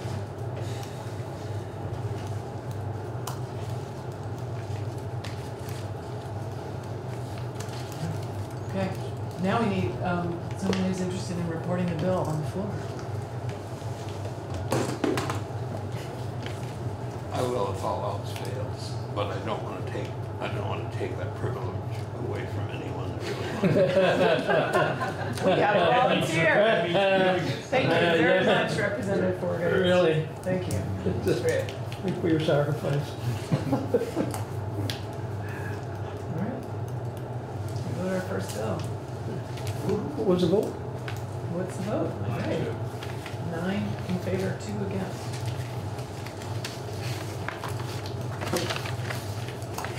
And when Michael comes back, we're going to take up water quality funding, George, Tilly's bill. If George is ready, I mean, did he say he could come in? Yes, he did. That'd be great to get him. Okay, do you wanna take a little break? All right. I think, are we on the record, Jim? Yes. Great, thank you. Just double Checking. check. And under witnesses, we can find, for a bill, what's the number, 171. 171. But you are up under George Till also, so if committee members are looking for George's bill, it's under his name for H171, or Laura's got copies. Thank you. We're just looking for the high level of kind of why you introduced it and what your goals are.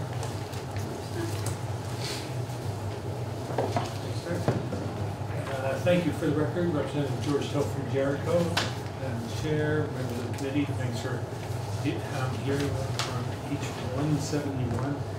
So H171 is aimed at long-term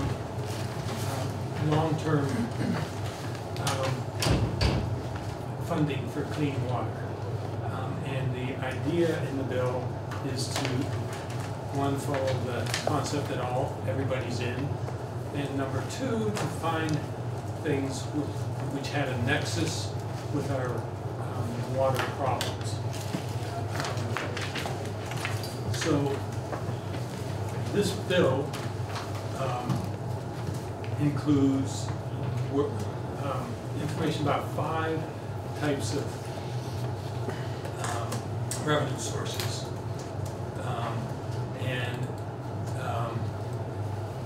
We also, of course, have the sheets, which are the bottles, the non-return bottles, which raises $2 million, but we don't mention that in this bill. Do you know the interest on that $2 million? No, we just voted some changes to that out, and we had a long discussion about interest. So, sorry. No, but I can find out. No, we're all set there. No, please. We don't want to bring it up anymore. So, the thing that you all talk about up here the most, if anybody in the building, is probably what contributes to the water issues that we have. And, obviously the reading I've done, impervious surfaces has a big contribution.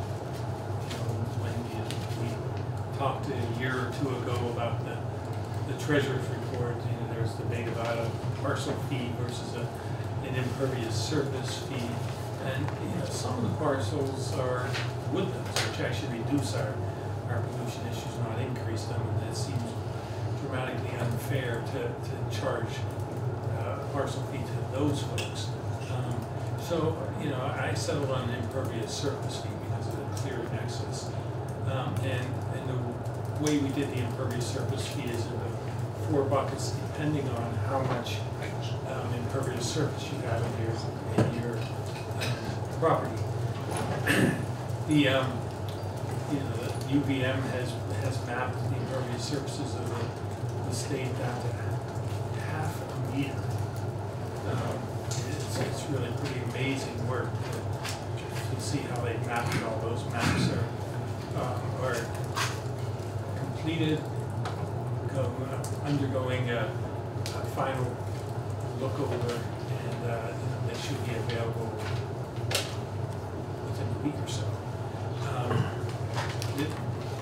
So then what needs to happen is you need to overlay the parcels on that. And there's a little bit of consternation about how accurate our parceling is at the local levels, the municipal level. But, so what we do is throw it into 4 buckets. How many square feet of impervious surface do you have? So we're about to have a walkthrough with council about that. Yeah, so we throw that, it's just graduated. The more impervious surface you have, the higher the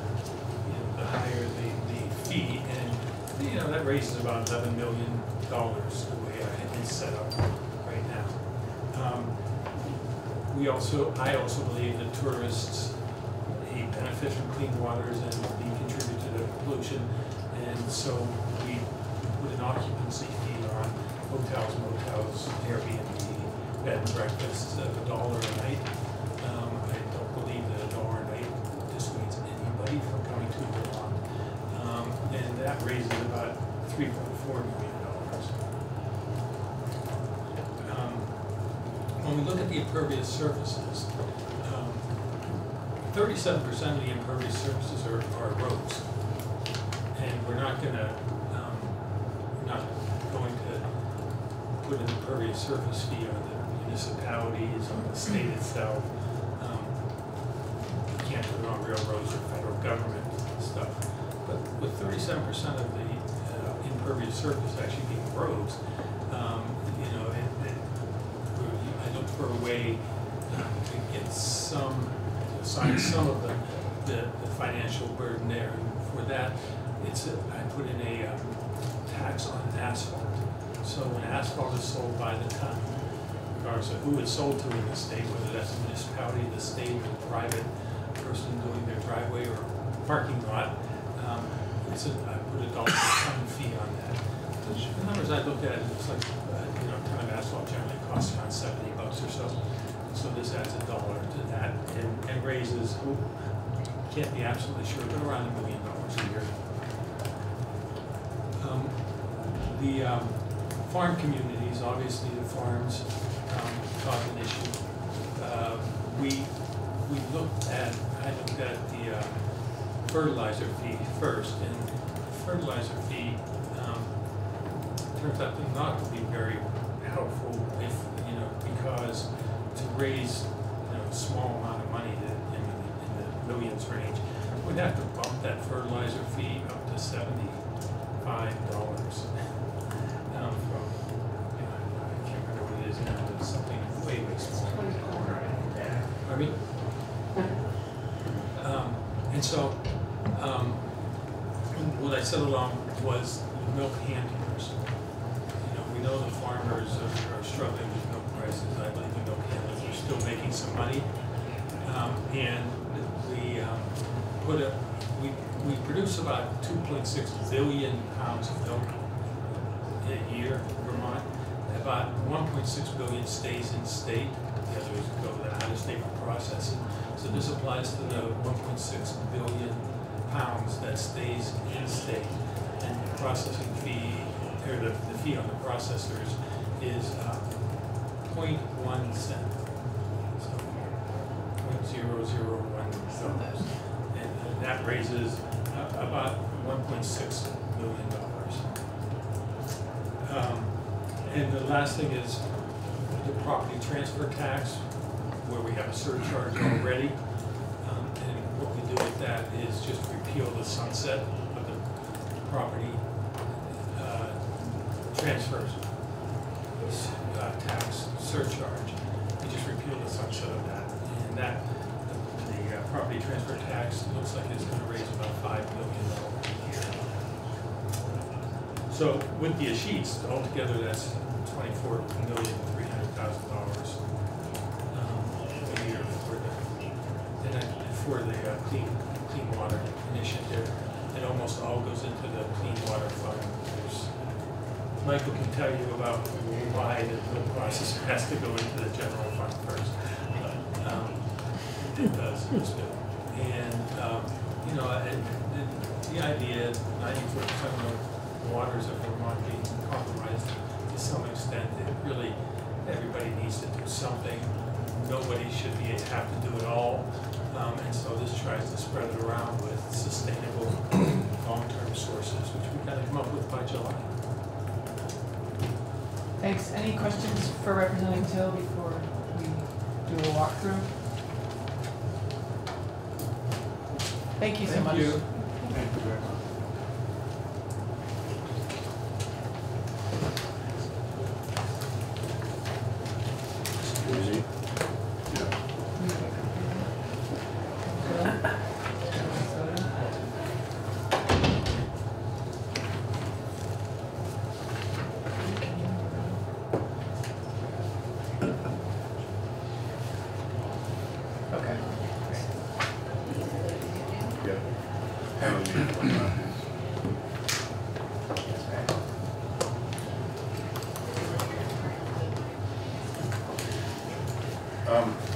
Would you like me to begin?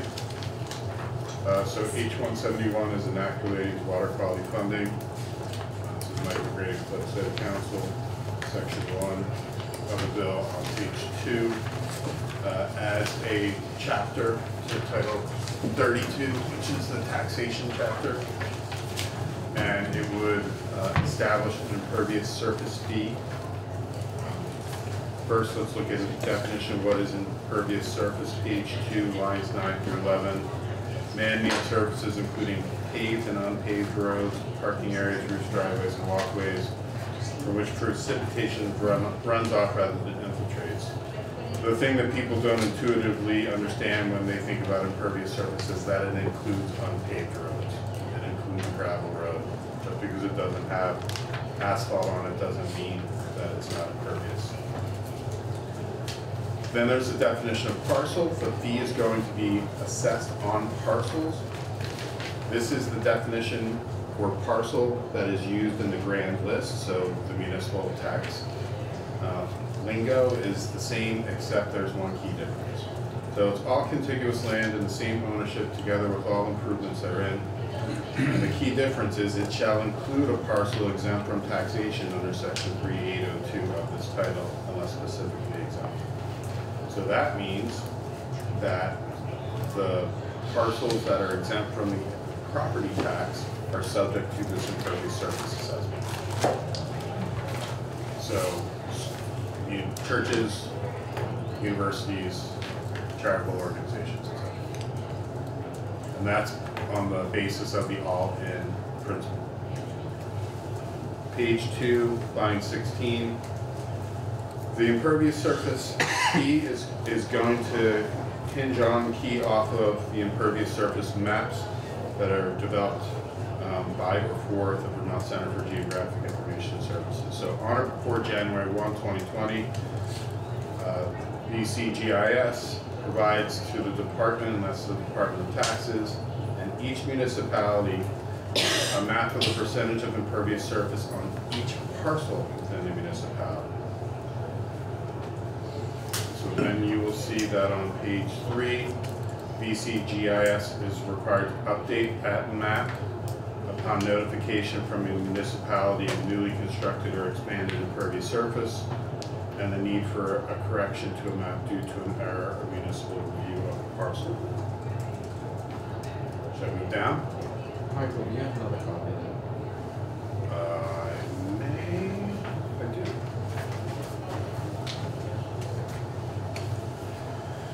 Then on page 3, line 8, this is the establishment of the assessment, the liability for it, and how it is collected.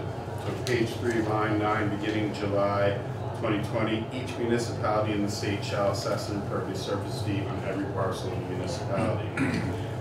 So key thing there is the municipality is assessing. So the municipality is the one that assesses and collects under this model. There are exemptions. The following parcels are exempt. That's referenced by Representative Till. The federal government, those under control by the state, those under control by municipality, and a parcel within the limits of a railroad track right of way.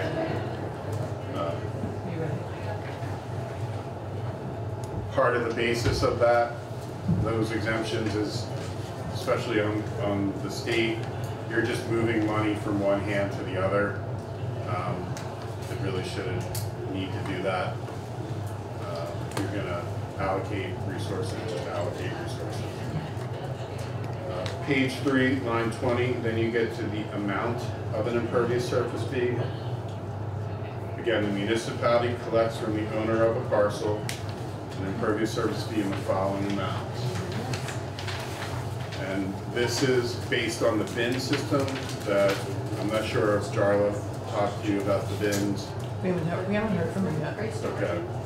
So the concept is that the impervious surface maps that are overlaid on parcels are pretty accurate, but not fail-safe. And so instead of basing the fee on square footage or acreage, which has some some error, because as you'll hear probably from the relevant witnesses, there's things can throw off the square footage, like shading from a tree. That can either mimic impervious surface or mask impervious surface. But generally, you will have a good calculation of the percentage. So what was proposed is that instead of doing it based on your square footage, you do it on bins or categories that people are put in these different bins and assessed a fee based on the bin that they're in. So on page 4, you'll see that the fee is $10 per parcel per year if you're on a parcel with less than 2,000 square feet. It's $20 a year per parcel if you're between your 2,000 or more but less than 4,000. It's $30 per year if you're 4,000 or more but less than 10,000, and then it's $100 per year for a parcel with more than 10,000 square feet of impervious surface. Then on page 4, line 9, you get to collection. It's collected by the municipality as part of the tax bill. Assessed under subsection 5402B. That is the property tax bill, and specifically the education property tax bill. It is directed to be listed separately from the tax collected. On page 4, line 14, the treasurer of each municipality shall remit the impervious surface in 2 payments, one due on December 1st, and the other on June 1st. The owner of the parcel may seek abatement from a municipality under the normal abatement authority. You're sick, you died, you no longer own the property, you moved out of state. Those are the general abatement authorities. Page 4, you'll see that there's administration provisions. Unless otherwise provided, the Commissioner of Taxes shall administer and enforce the collection of the impervious surface fee in the same manner as it administers and enforces the collection of the tax under Chapter 133. That's its collection of the property tax. The Commissioner may, under its enforcement authority, offset any delinquent impervious surface assessment against a refund. So if you're not paying your fee, but you're getting a state income tax refund, they can take that out of your refund. And then on page 5, line 7, the Commissioner of Taxes deposits all impervious surface fees into the Clean Water Fund for the purposes of that fund.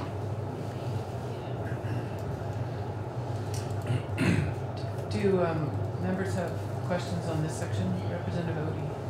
Remember when we looked at how we were going to do this, if we didn't do it on the property tax bill, it was going to be $2 or $4 million a year to do it. How would you go after the unpaid $10 or whatever? So is there any figuring of what this would cost to administer? Well, this is being collected by the municipalities on the existing tax bill. So the concept is that there will be some cost initially to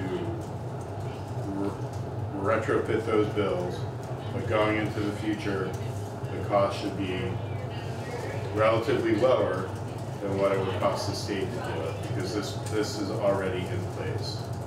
Almost, once you reprint the way it looks on the bill, there's no extra cost unless you are dealing with, well, it's a cost of municipality if somebody asks for an abatement, but otherwise. There's 2 other costs. One is that under the education property tax system, municipalities are obligated to cover the cost due from them each payment period. So if somebody doesn't pay, the municipality has to cover that cost. In the past, there's been language that said for this assessment, municipalities don't need to cover the cost of the unpaid fee. That language is not in here. So what's in here is that they collect according to their authority for education property tax. That means that they have to cover the cost of the unpaid fee. Municipalities don't like that. It is a cost to them. because if they want to go and recoup that cost, they have to initiate enforcement of their own to recoup that cost. So that is a cost to them. The second cost to them was this is going to cover all parcels that are currently exempt and under that all-in principle. They currently don't send a bill to those parcels. They're gonna have to determine what parcels are there that are exempt, and then they're gonna have to bill those parcels the relevant amount depending on which bin they fall on. So that's an additional cost as well.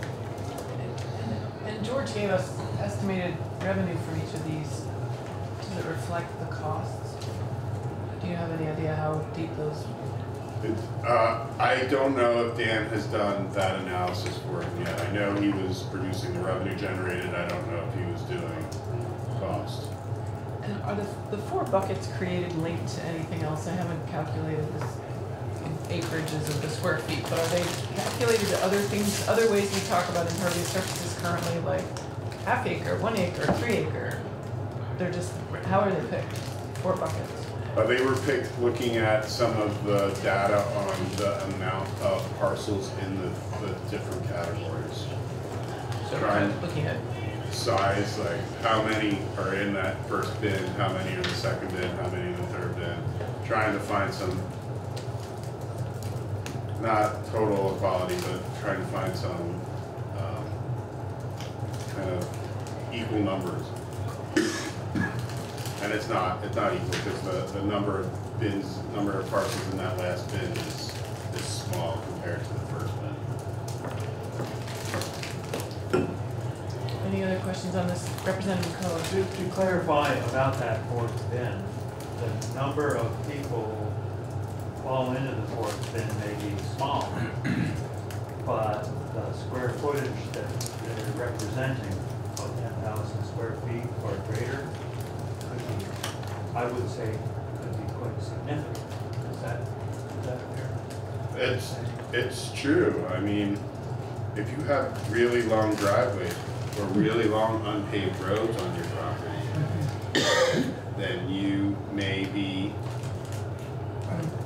or a certain very large manufacturing facility in Essex Junction,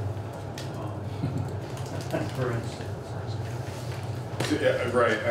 To an extent, any kind of bin system or flat fee without a modifier is going to be regressive. And so figuring out how to address that and eliminate the regressive nature of some of these, it's difficult. Well, it's not difficult. It can be done.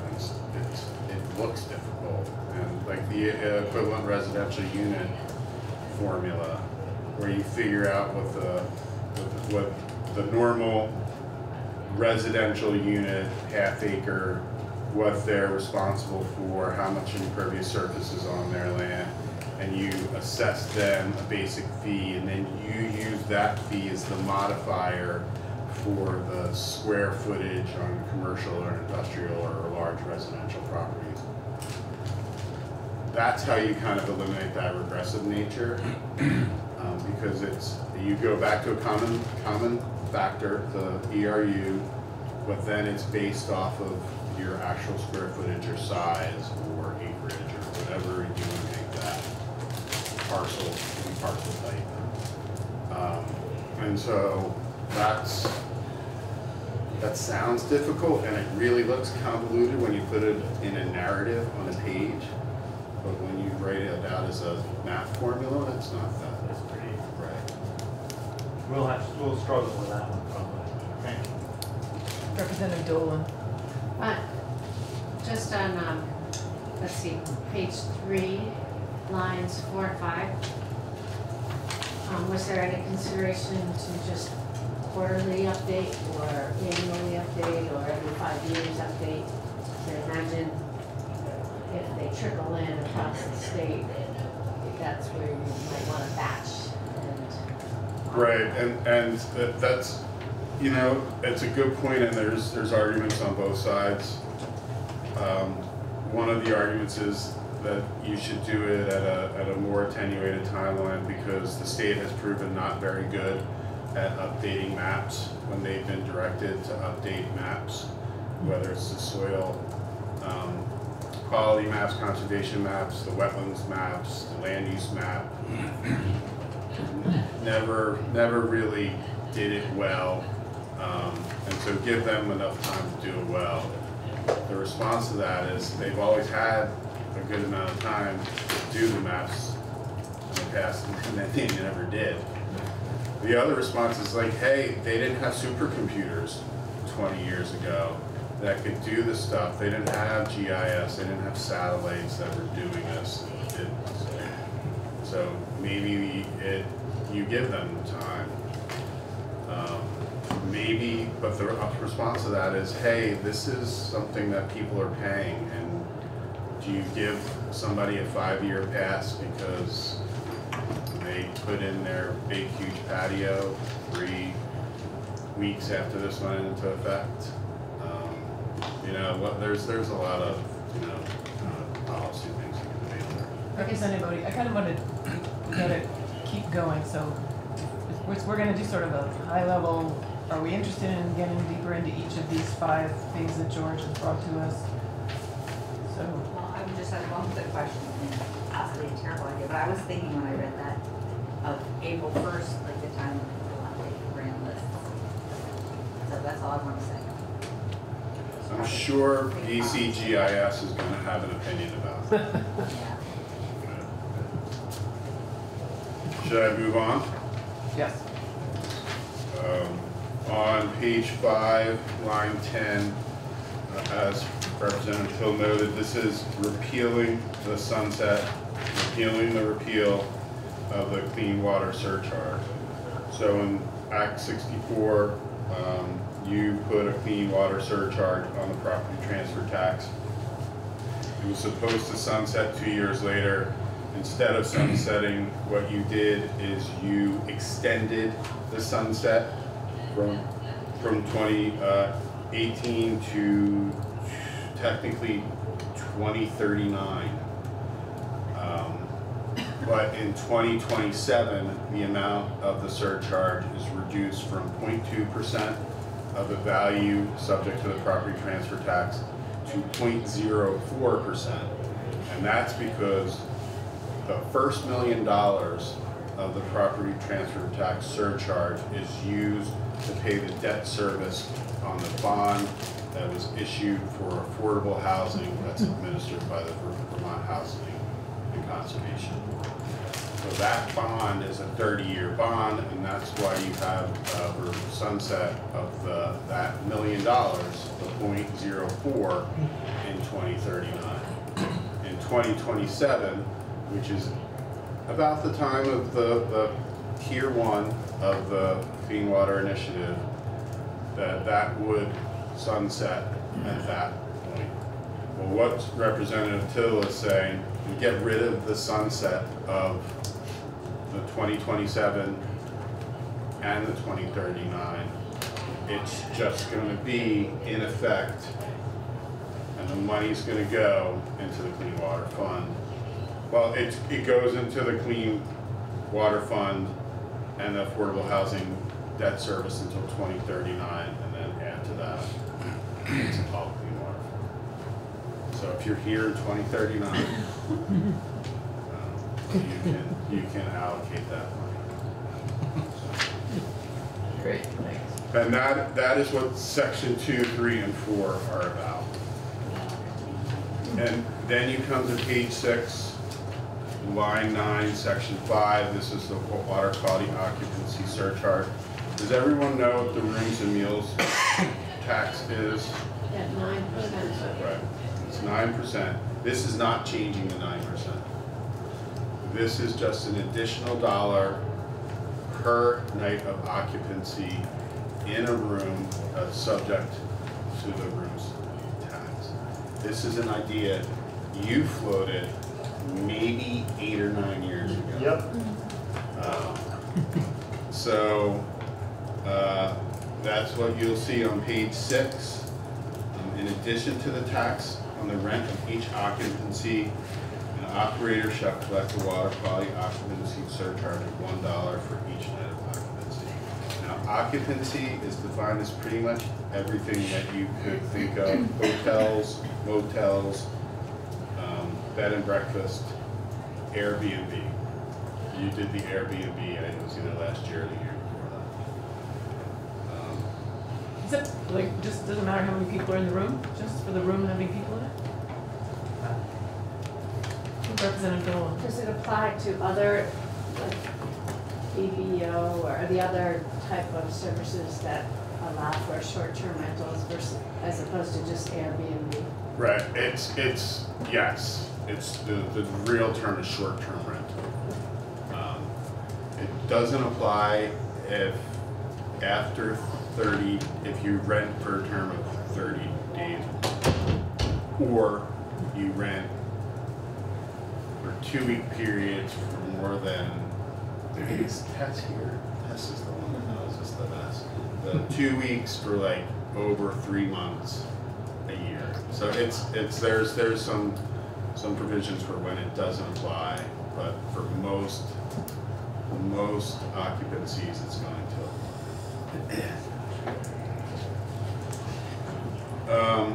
So on page 6, line 14, the money generated is deposited in the Clean Water Fund, and then it's the enforcement and collection is just the enforcement and collection for the meals and rooms tax under the authority to collect that under 32 VSA 9241. And then on page 7, line 1, section 6, they initiate collection January 1, 2020. Should I move on? Yes. All right, page 7, line 6, section 7. People are going to tell you that this section is unconstitutional. People are going to say that you can't put a premium or assessment on the sale of milk without it burdening commerce and discriminating against out-of-state interest. And there have been cases where that has been the opinion of the U.S. Supreme Court, but the U.S. Supreme Court also said in one of those opinions that states have the ability to tax, provided that they tax in a non-discriminatory way, and provided that the revenue generated from that tax isn't dedicated to an account that benefits Vermont farmers or in-state farmers versus out-of-state farmers. So for an example, one of the cases where they held a premium unconstitutional, Massachusetts, which doesn't have a lot of dairy farmers, put a premium on all packaged milk sold into the state. And most of the packaged milk sold into the state was produced in Vermont and New York. And the premium that they put on that packaged milk was dedicated to an account that was used to give grants to Massachusetts farmers for their production. Supreme Court said, yes, Massachusetts, you have the ability to tax, but this tax is discriminatory because 85% of the tax was raised on out-of-state producers. And you then use that 85% used from out-of-state to benefit in-state, to give them the ability to have a lower price in commerce and then have a competitive advantage against out-of-state milk. They're like, that's just discriminatory on commerce. That's not what this does. It just puts a fee on milk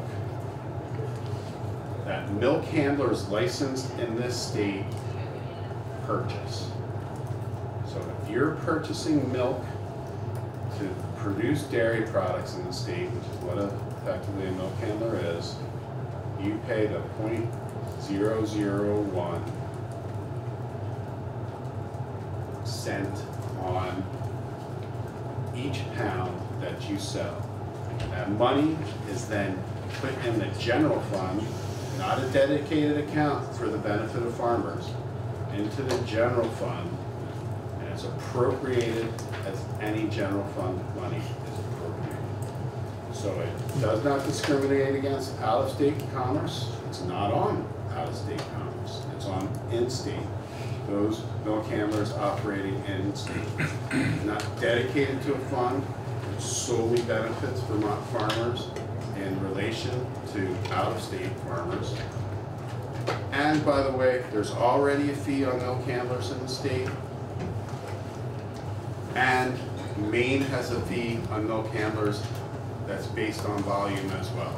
What does the current fee go to? Ours? It's a permit fee that is used for administration of the program. Representative Dolan. So if we raise $1 million, I know that Agency of Agriculture has a number of programs that they manage with general fund money.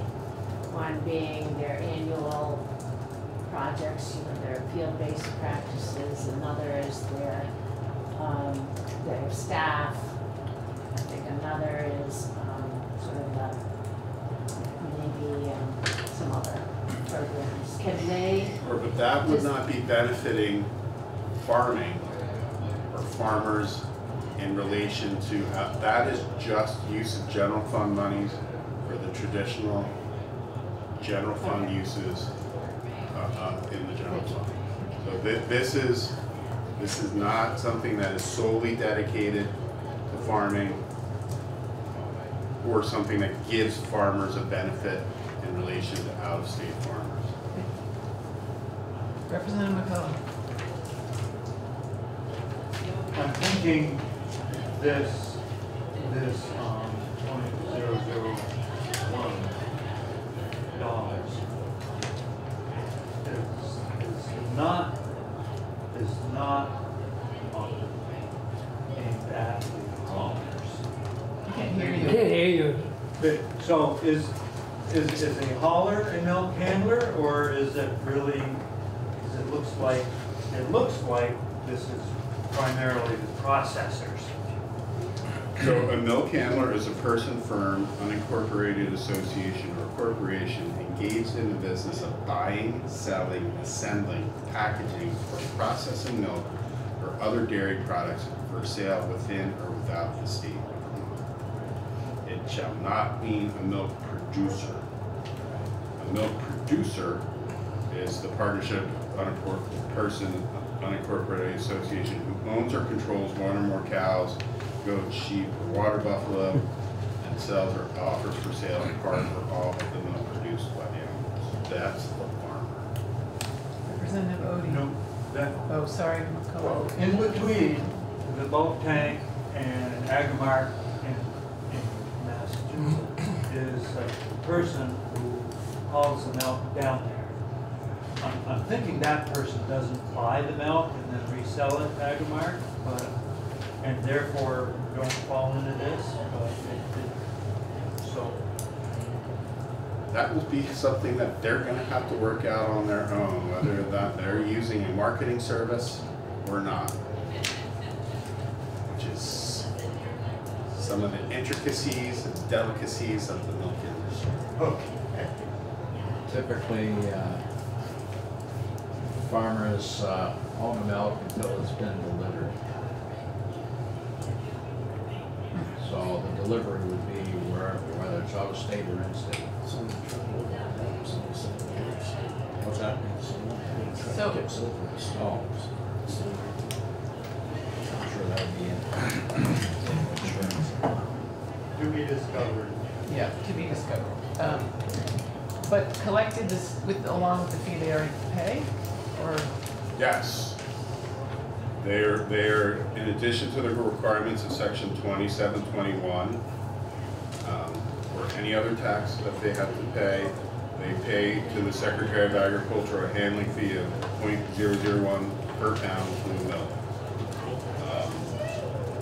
And then you'll see that there's a provision that they shall not assess that fee back to the farmer, like they have done with hauling costs and some other costs.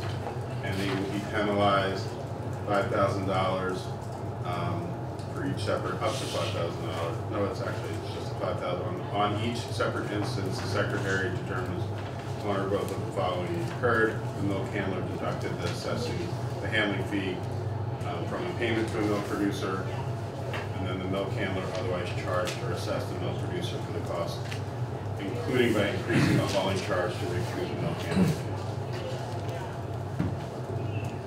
So I see that it's almost 4:30. I would like to keep going through this with you. Are you able to stay with us?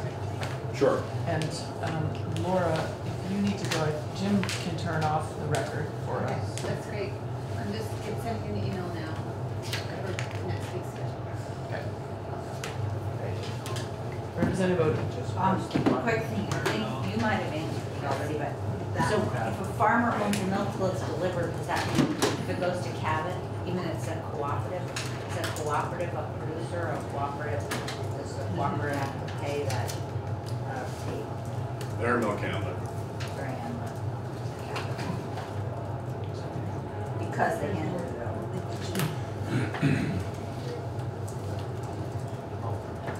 All right. So you'll see the chair asks it's remitted and collected in the same way as the current fee, and you'll see that on page 8 going on to page 9. At the time that they apply for their handler license and on their renewal, when they pay their application fee, they also pay the milk handling fee.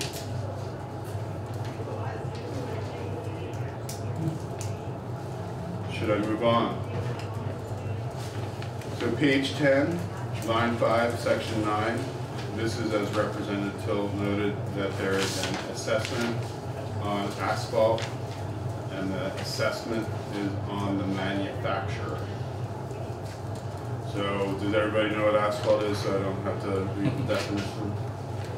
So the manufacturer is pretty much every version of manufacturer that you can think of. Those who actually manufacture it for sale in the state, those who distribute it for sale when it's manufactured by another person, those who import it into the United States when the person that manufactured doesn't have a U.S. presence.